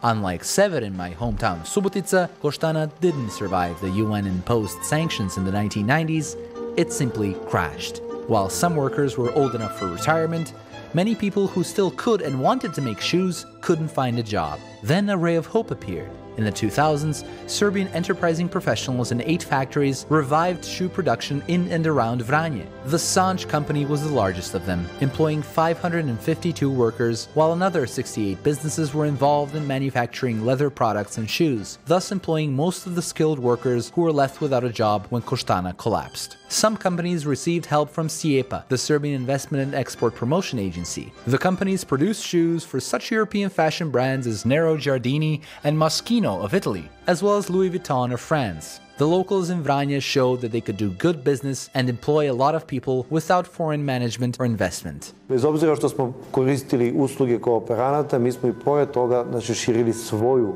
proizvodnju i ujedno sa kooperantima u gradu sarađivali i oni su se pored nas paralelno širili, što je jako bitno da se kaže. But then, Mladjan Dinkic had a brilliant idea. Mladjan Dinkic, ministar financija i privrede, i Mario Moretti Polegato, predsjednik kompanije Geox, potpisali su ugovor o dodeli sredstava za direktne investicije, kojim će biti omogućeno otvaranje novih radnih mesta. In a situation where the biggest local shoe companies had formed a cluster called Koštana, slowly reviving the glory days of the old company, here was Dinkic, bringing in a foreign company, the Italian Geox, to compete with local companies. Fair enough, one might say. Some healthy competition couldn't hurt. The problem was that unlike the local companies, which received around $2,800 per worker from SIEPA, Geox received over $12,400 per worker from SIEPA. Onda je to jednostavno tržište na koje vi nemate fair igru. This allowed Geox to snatch up many workers from the local companies which were doing good business, and with them snatched up the profits as well and took them to Italy. Došlo je do odliva radnika, jer mi ne možemo da konkurišemo nekome ko ima podsticaja 5 puta više od nas, koji dobije besplatno kompletno građevinsko zemljište, kompletne priključke za struju, za vodu. I lično smatram da je prioritet bio neka vrsta slikanja medijske propagande, dovođenja investitora, a ne šta će sama ta investicija da donese u globalu. The local shoe companies were no match for Geox, and their dream of reviving the pride that was once Koštana was fading away. The biggest foreign investment in Serbia is usually considered to be the acquisition of the Zastava car factory by Fiat. This is considered by many to be Dinkic's greatest success. However, despite the export of 117,000 vehicles worth around $2 billion, the local Fiat factory in the Serbian town of Kragujevac made just over $13 million in 2013. Since Serbia owns 33% of the factory, a little over $4 million belonged to Serbia. Considering the fact that Serbia invested $540 million into the factory, at this pace, it would take about 120 years to get back what was invested. The job is set so that everything is produced in Italy through Fiat's cooperators, while only the assembling is done in Serbia. If Serbia spends the money so that the profit goes to Italy, wouldn't it be more logical for Serbia to spend the money so that the profit stays in Serbia? What the example of Vranje showed was that locally grown industry could make it in the world market if properly stimulated. As the local companies were being foiled by their own government, unemployment started growing again. And for those who were too young to retire but too old to find a new kind of job, it seemed that there was only one solution for their problems. Ama imamo znači stečajca što se obesil, što ne možeš da se spravi upravo zbog tu i siromaštiju. Ne znaš kako dalje i od kaj da stvori za familijan ili nekoj dinar za prehranu. This is Ljiljana Georgievska from UNIT, an organization that dealt with workers who lost their jobs because their companies went bankrupt following Macedonia's mismanaged privatization process. Macedonia, a former Yugoslav republic, unlike their counterparts in Slovenia, Croatia, Bosnia, Serbia, and Montenegro, didn't experience wars or sanctions in the 1990s. The only armed conflict it experienced was in 2001, when Albanian separatists attempted a repeat of the Kosovo scenario. The Macedonians reacted, NATO stopped the Macedonian offensive, and a ceasefire was agreed upon, with Albanians getting many privileges but not allowed to secede. Dozens were killed in the conflicts, and it didn't affect the economy much. Oh, and the country had a very, very low suicide rate. And yet, more and more people were killing themselves in various ways. Na najstrašnije moguće, so besenje, so frlanje znači od prozori. Čak što više vobitola ima smo, kade što sinot zima pištol na sin policajac i se utepuva. Ima smo samozapaluvanje, znači na stečajactvo štip, tako što je to mnogo tragično i mnogo teško i ja s koga god zboruvam. Za tije takve rabote ne možem da sentimentalno ne reagiram. Pa Македонија во текот на транзицијата се очекуваше пазарот на труд да се унапреди, да се отворат поголем број на работни места, всушност да поголем број на граѓани го остварат правото на вработување. Тоа не се случи, апсолутно. Најголем дел од граѓаните остана без вработување. Здравствената реформа или приватизацијата на здравствената реформа исто така остави одреден број на граѓани надвор од системот на здравствена заштита, всушност оние кои што се најсиромашни и немаат здравствена заштита, така да состојбата генерално социјалната слика на Македонија е лоша. Ама немамо демократија. Немаме институција која работи за граѓани. Ако денеска ние имаме релативна сиромаштија од 30,4% и имаме податоци за 2011 година, 2012 и 2013 година Македонија не објавува податоци за сиромаштијата, зошто и како ние може само да предпоставиме. Сега истата таа релативна сиромаштија во 98 година била 19%. Значи имаме рапиден раст на сиромаштијата во оваа држава. Сега моје плате не може суд да ми ги исплати, што су ми останали пред 10 година 12 у фирму. А за еден месец може да ми исклучи струја, ако немам, а ја немам од што да го платим. Во 2011 година 37,9 граѓани не можеле да си ги платат сметките за струја, вода и грејење, а 56,9%, скоро 60% од граѓаните ни се гладни во Македонија. Ми ако нас затворе сутра да ме ухапсе, ја ке сам пресреќна, верујте. Па за мене е тамо хотел, А категорија. Ке имам бесплатно јадење, ке имам едну какву такву постелину, нема да имам извршители, нема да имам судови, нема да имам ништо, мирна ке ми е глава тамо у 4 зида и баш ме брига. Многу пострашно е тоа што не постои социјален диалог заради партизираните и слабите синдикати и со самото тоа вие немате социјален диалог кој што ќе значи усогласување и на правата на работниците и на правата на работодавците. Не само што ние немаме синдикални движења, не само што немаме ние штрајкови, протести, туку ние немаме ниту борба политичка некаква помеѓу владата, работниците, работодавците, како трипартитен диалог кој што би донел до прогрес на правата на работниците. И тоа е утишано, да кажеме. 56,4% од пензионерите примаат подпросечно примање, а 41% примаат најниска пензија, а таа е околу 130 евра. Тие вложувале 40 години во пензискиот фонд преку своето работење, а денеска зима само 130 евра. И со тие 130 евра треба да си купи и лекови, кои што после 65 години тоа како му требаат, треба да го одржува внукот, синот, снаата или керката со зетот и така ната. Има фокус групи истражувања кај што млад брачен пар со едно-две деца вели добро е кога имате пензионер во семејството за да може да се прехраниме, а срекни сте кога има двајца пензионери, па тогаш дури луксузно живееме. Тоа кажува дека генерациите кои што сега се треба да имаат најголем придонес кон општеството, тие не се ангажирани на пазар на труд и живеат од пензиите на своите родители. Yes, it was tough for Macedonia, and many who used to be the golden middle class looked back to Yugoslavia with nostalgia. Точно ga imam onaj osjet i точно ljudi znači priznavaат каде што велат во социјализам поубаво живеевме, има смо бесплатно школство, бесплатно здравство, иде смо кај што сакаме, има смо си К-15, има смо си одмори, може смо да си користимо. Меѓутоа, тој га сега, нажалост, немамо.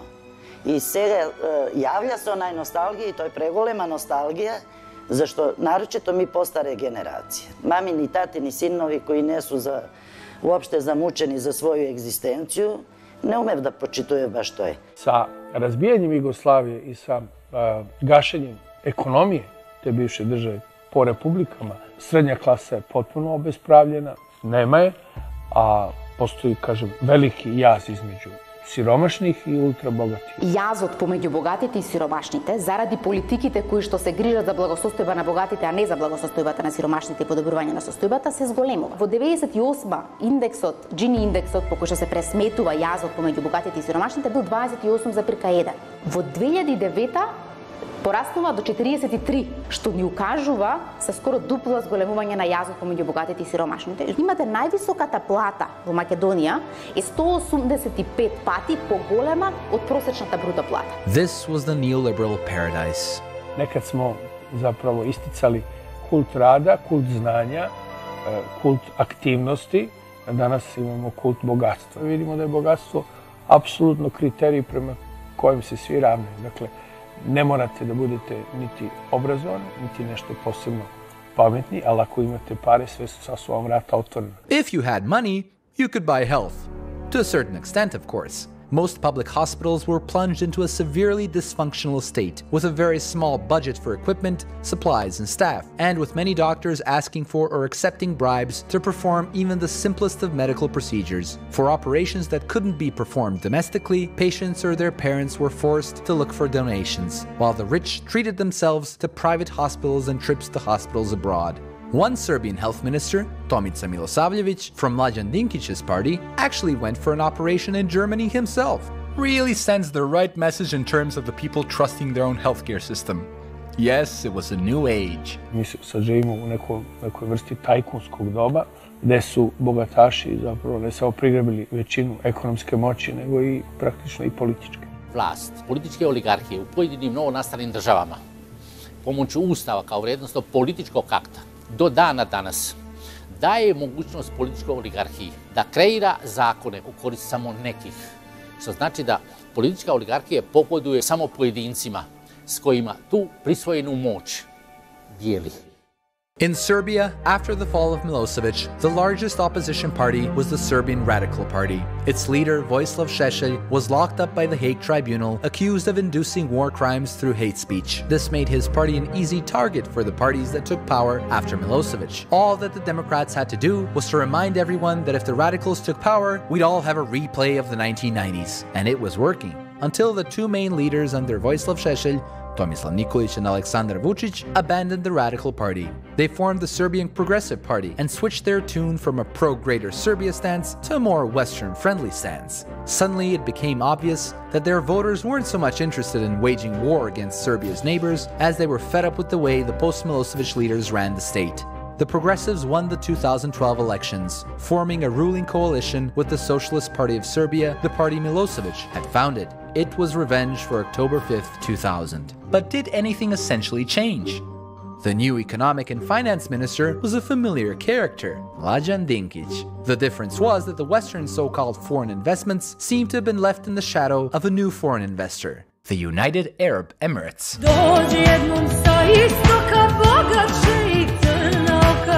100 miliona evra će investirati.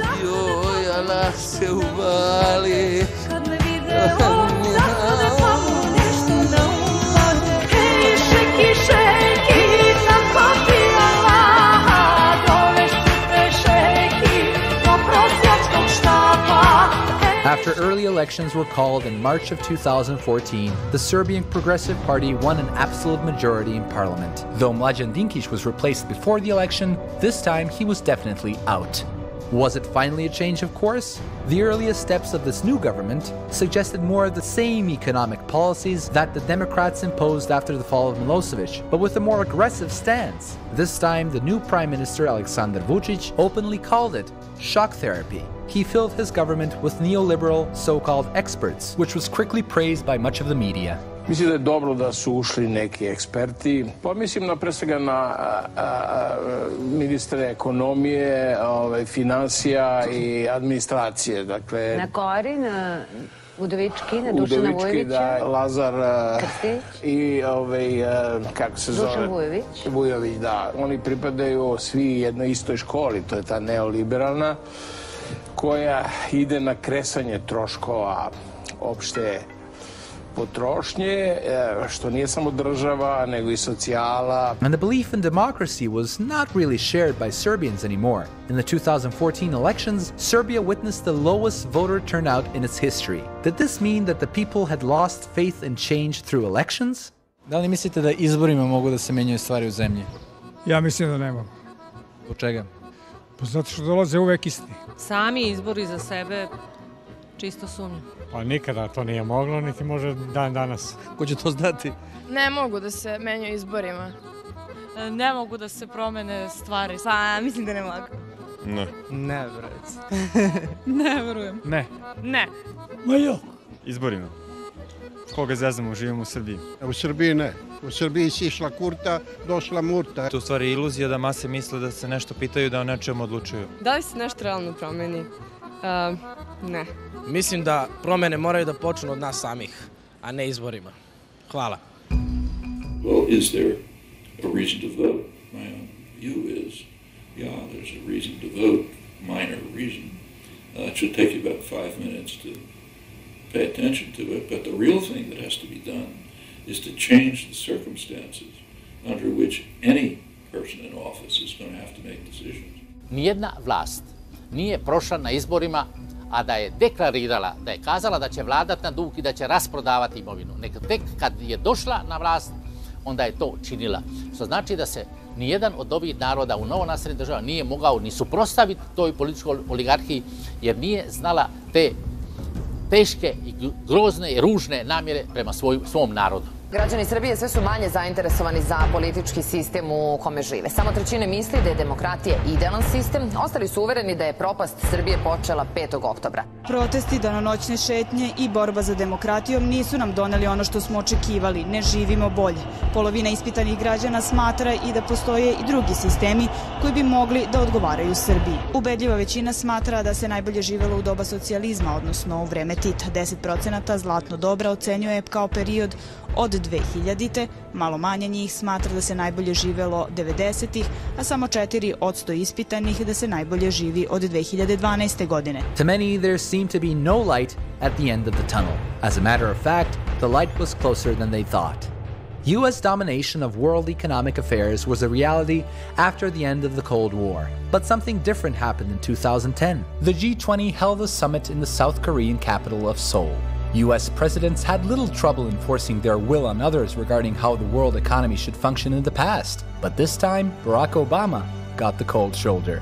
A new agreement was made, the Seoul Development Consensus, which had done away with many aspects of neoliberalism and allowed a larger role for state intervention. Instead of propagating a one-for-all solution imposed on everyone, it postulated that individual developing nations should shape their own economic reforms and policies. The Washington Consensus was officially dead. A multipolar world was rising again, with a group called BRICS, an association of the emerging national economies of Brazil, Russia, India, China, and South Africa, challenging the West. Well, all those countries are obviously countries that at this moment seem to be having a very prosperous future in this changing economic circumstances, and reaching out to them and trying to establish close cooperation with these countries is in every nation's interest, including Serbia's. But what the mainstream media have done was to condition many people in Serbia to hop when they, for example, hear the word Russia and dismissively repeat how the Russians supported Serbia only because of Russia's own interests. I had many discussions in this regard when a lot of people were telling me, well, but Russia was supporting you because of their own interest, And I said, yes, maybe this is the case. People tend to support other people for the sake of their own interests. But unlike Russia, others were attacking us because of their interests, whilst Russia was supporting us because of their interests. And in that case, I'd rather have someone supporting us for the sake of their own interest than attacking us. I think it's logical. Logical indeed. However, the big Western corporations and neoliberal elites weren't ready to give up without a fight. Ne treba zaboraviti da svjetska oligarhija i krupni kapital ima ogromnu finansijsku moć i ogromna sredstva da u ovim zemljama, kao što je Srbija u većini zemalja, može da oblikuje i medijski i politički prostor onako kako njoj odgovara. Propaganda doesn't come marked saying I'm propaganda. You have to figure out what it is. And in fact, anything that's coming from official sources is very likely to be designed to influence or control minds. And anything that comes from elite circles more or less reflects official doctrine. Awareness comes through education. Change comes through action. But to change things for the better, you need that first step. Many would think that this is impossible, that the Western powers simply wouldn't allow it. But a revolution against neoliberalism happened recently in Europe. The mainstream media just didn't tell you much about it.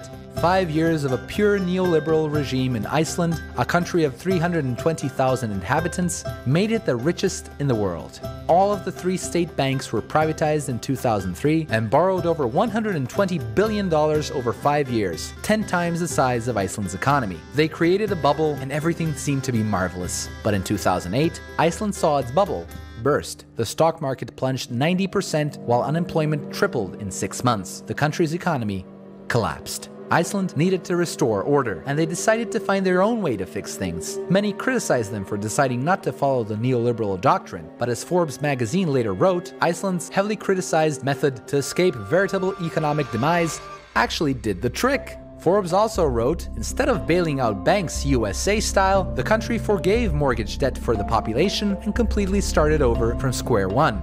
See, instead of allowing the neoliberal elites and bankers that destroyed the country's economy to get away with it, Iceland actually thought that it might be a cool idea to indict bankers who committed serious financial crimes which made the collapse possible. The government nationalized the banks, paid off loans for consumers, forgave homeowner debt, and threw the offenders in prison. Simply said, Iceland said no to neoliberalism. We didn't follow the traditional prevailing orthodoxies of the Western world in the last 30 years. We introduced currency controls, we let the banks fail, we provided support for the poor, we didn't introduce austerity measures of the scale you're seeing here in Europe. And Iceland bounced back, with its economy quickly growing faster than both the US and European economies. Change isn't impossible. In fact, it's absolutely necessary not only in the former Yugoslavia but in countries worldwide. The 2008 financial crisis showed that neoliberalism was a surefire way to instability, vast inequality, and disaster. But for change to be effective, it has to have a course. And I believe that course can be summed up in 3 crucial measures. Protect your local economy. This means getting rid of neoliberalism. Capitalism should work for the national economy, and this means protecting local industry from subsidized imports, even if it means being criticized by the EU, IMF, the US, and other rich countries. What also needs to be done is to limit foreign investments, while investing in the domestic industry and supporting it, as this is what every country which is rich today did when it was growing and becoming rich. For example, in the 19th century, the United States strictly regulated foreign investment in banking, shipping, mining, and logging, while Japan and Korea severely restricted foreign investment in manufacturing. In Finland, between the 1930s and 1980s, companies with more than 20% foreign ownership were officially classified as dangerous companies. Today, Singapore is also used as an example of a successful economy, but despite its free market image, it has one of the largest public enterprise sectors in the world, producing around 30% of the national income. Public enterprises were also crucial in France, Austria, Norway, and Taiwan. In most Balkan countries, there are many public companies that are losing money and serve as job providers for political party members. But instead of privatizing them, the government should invest in making them profitable for the betterment of society, engaging professional managers to run them for the benefit of the community. Even if it takes time to do so, investing in yourself will always prove beneficial. Create a functioning welfare state. Neoliberalism would want you to think that if someone isn't successful, it's not because the system doesn't work, but it's because that person isn't dedicated and hardworking enough. Though working hard is important, even billionaire Warren Buffett, the most successful investor of the 20th century, admitted that society was responsible for a very significant percentage of what he earned. If you stick me down in the middle of Bangladesh or Peru or someplace, you'll find out how much, this talent is going to produce in the wrong kind of soil, and I will be struggling 30 years later. Nobel Prize-winning economist and social scientist Herbert Simon estimated that social capital is responsible for at least 90% of what people earn in wealthy societies like those of the United States or Northwestern Europe. And by social capital, Simon meant not only natural resources, but more important, the technology and organizational skills in the community and the presence of good government. This also means providing for those who are less fortunate than others, and in doing so, creating a society where welfare, education and healthcare will provide a more productive environment and higher living standard. Се смета дека овие граѓани кои што живеат на социјална помош се мрзливи и дека живеат на грбот на државата. Јас неколку пати сум го поставила ова како прашање пред владените институции, дали сметаат дека стварно примателите на социјална помош живеат од нивната социјална помош. Јас тврдам дека не е тоа така. Тие се на пазар на сива економија, продаваат и собираат железо, старо железо, продаваат, собираат стара пластика, или се некаде по пазарите и продаваат одредени работи кои што ги произвеле самите. И ако вие како некој кој што е на функција се обидете да ја работите оваа работа за да дневно донесете 200 денари, кажете ми дали сте мрзлив и дали се мрзливи тие луѓе кои што секојдневно се борат за корка парче леп. If the system is established to keep hard-working people impoverished, it simply has to be changed in the interest of the people. As renowned economist Ha-Joon Chang said, a well-designed welfare state can actually encourage people to take chances with their jobs and be more, not less, open to changes. Make protesting a way of life. When you ask an average Serbian what protesting against Milosevic in the 1990s did, odds are he or she will say nothing. In fact, as we all know, the protests eventually did topple Milosevic. So, protesting does work. Whether it's through going out on the street, civil disobedience, or public awareness campaigns, if organized well and done with enough conviction. However, if you want a society that continues going forward, changing something once won't do the trick. I'm sorry to say so. Life is a constant struggle, and the prosperous countries are those which have citizens who always try to improve the system. A new generation was rising, one that wasn't tired of protesting in the 1990s, one that was internet savvy and could see their countries and the world through many different perspectives. While the internet was still free, they could express themselves and connect with others. Even though social networks pacified many, some used their advantages to gather momentum. The youth was realizing that governments make decisions in favor of the people only when in fear of the public reaction. A new wave had to form, a loud, strong, and unstoppable wave of change. And to be a part of it, there were only 3 simple things you had to do. Revolt, network, resist.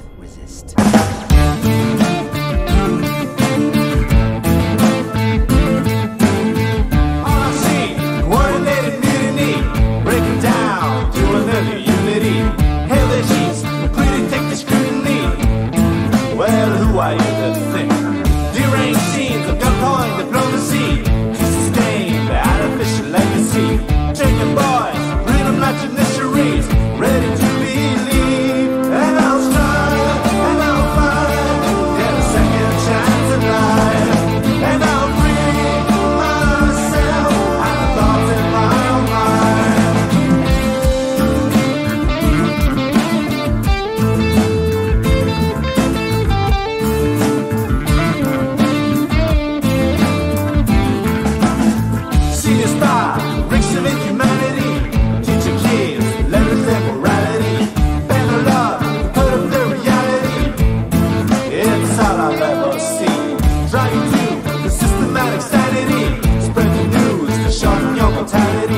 Let you bleed and fight for their perspective.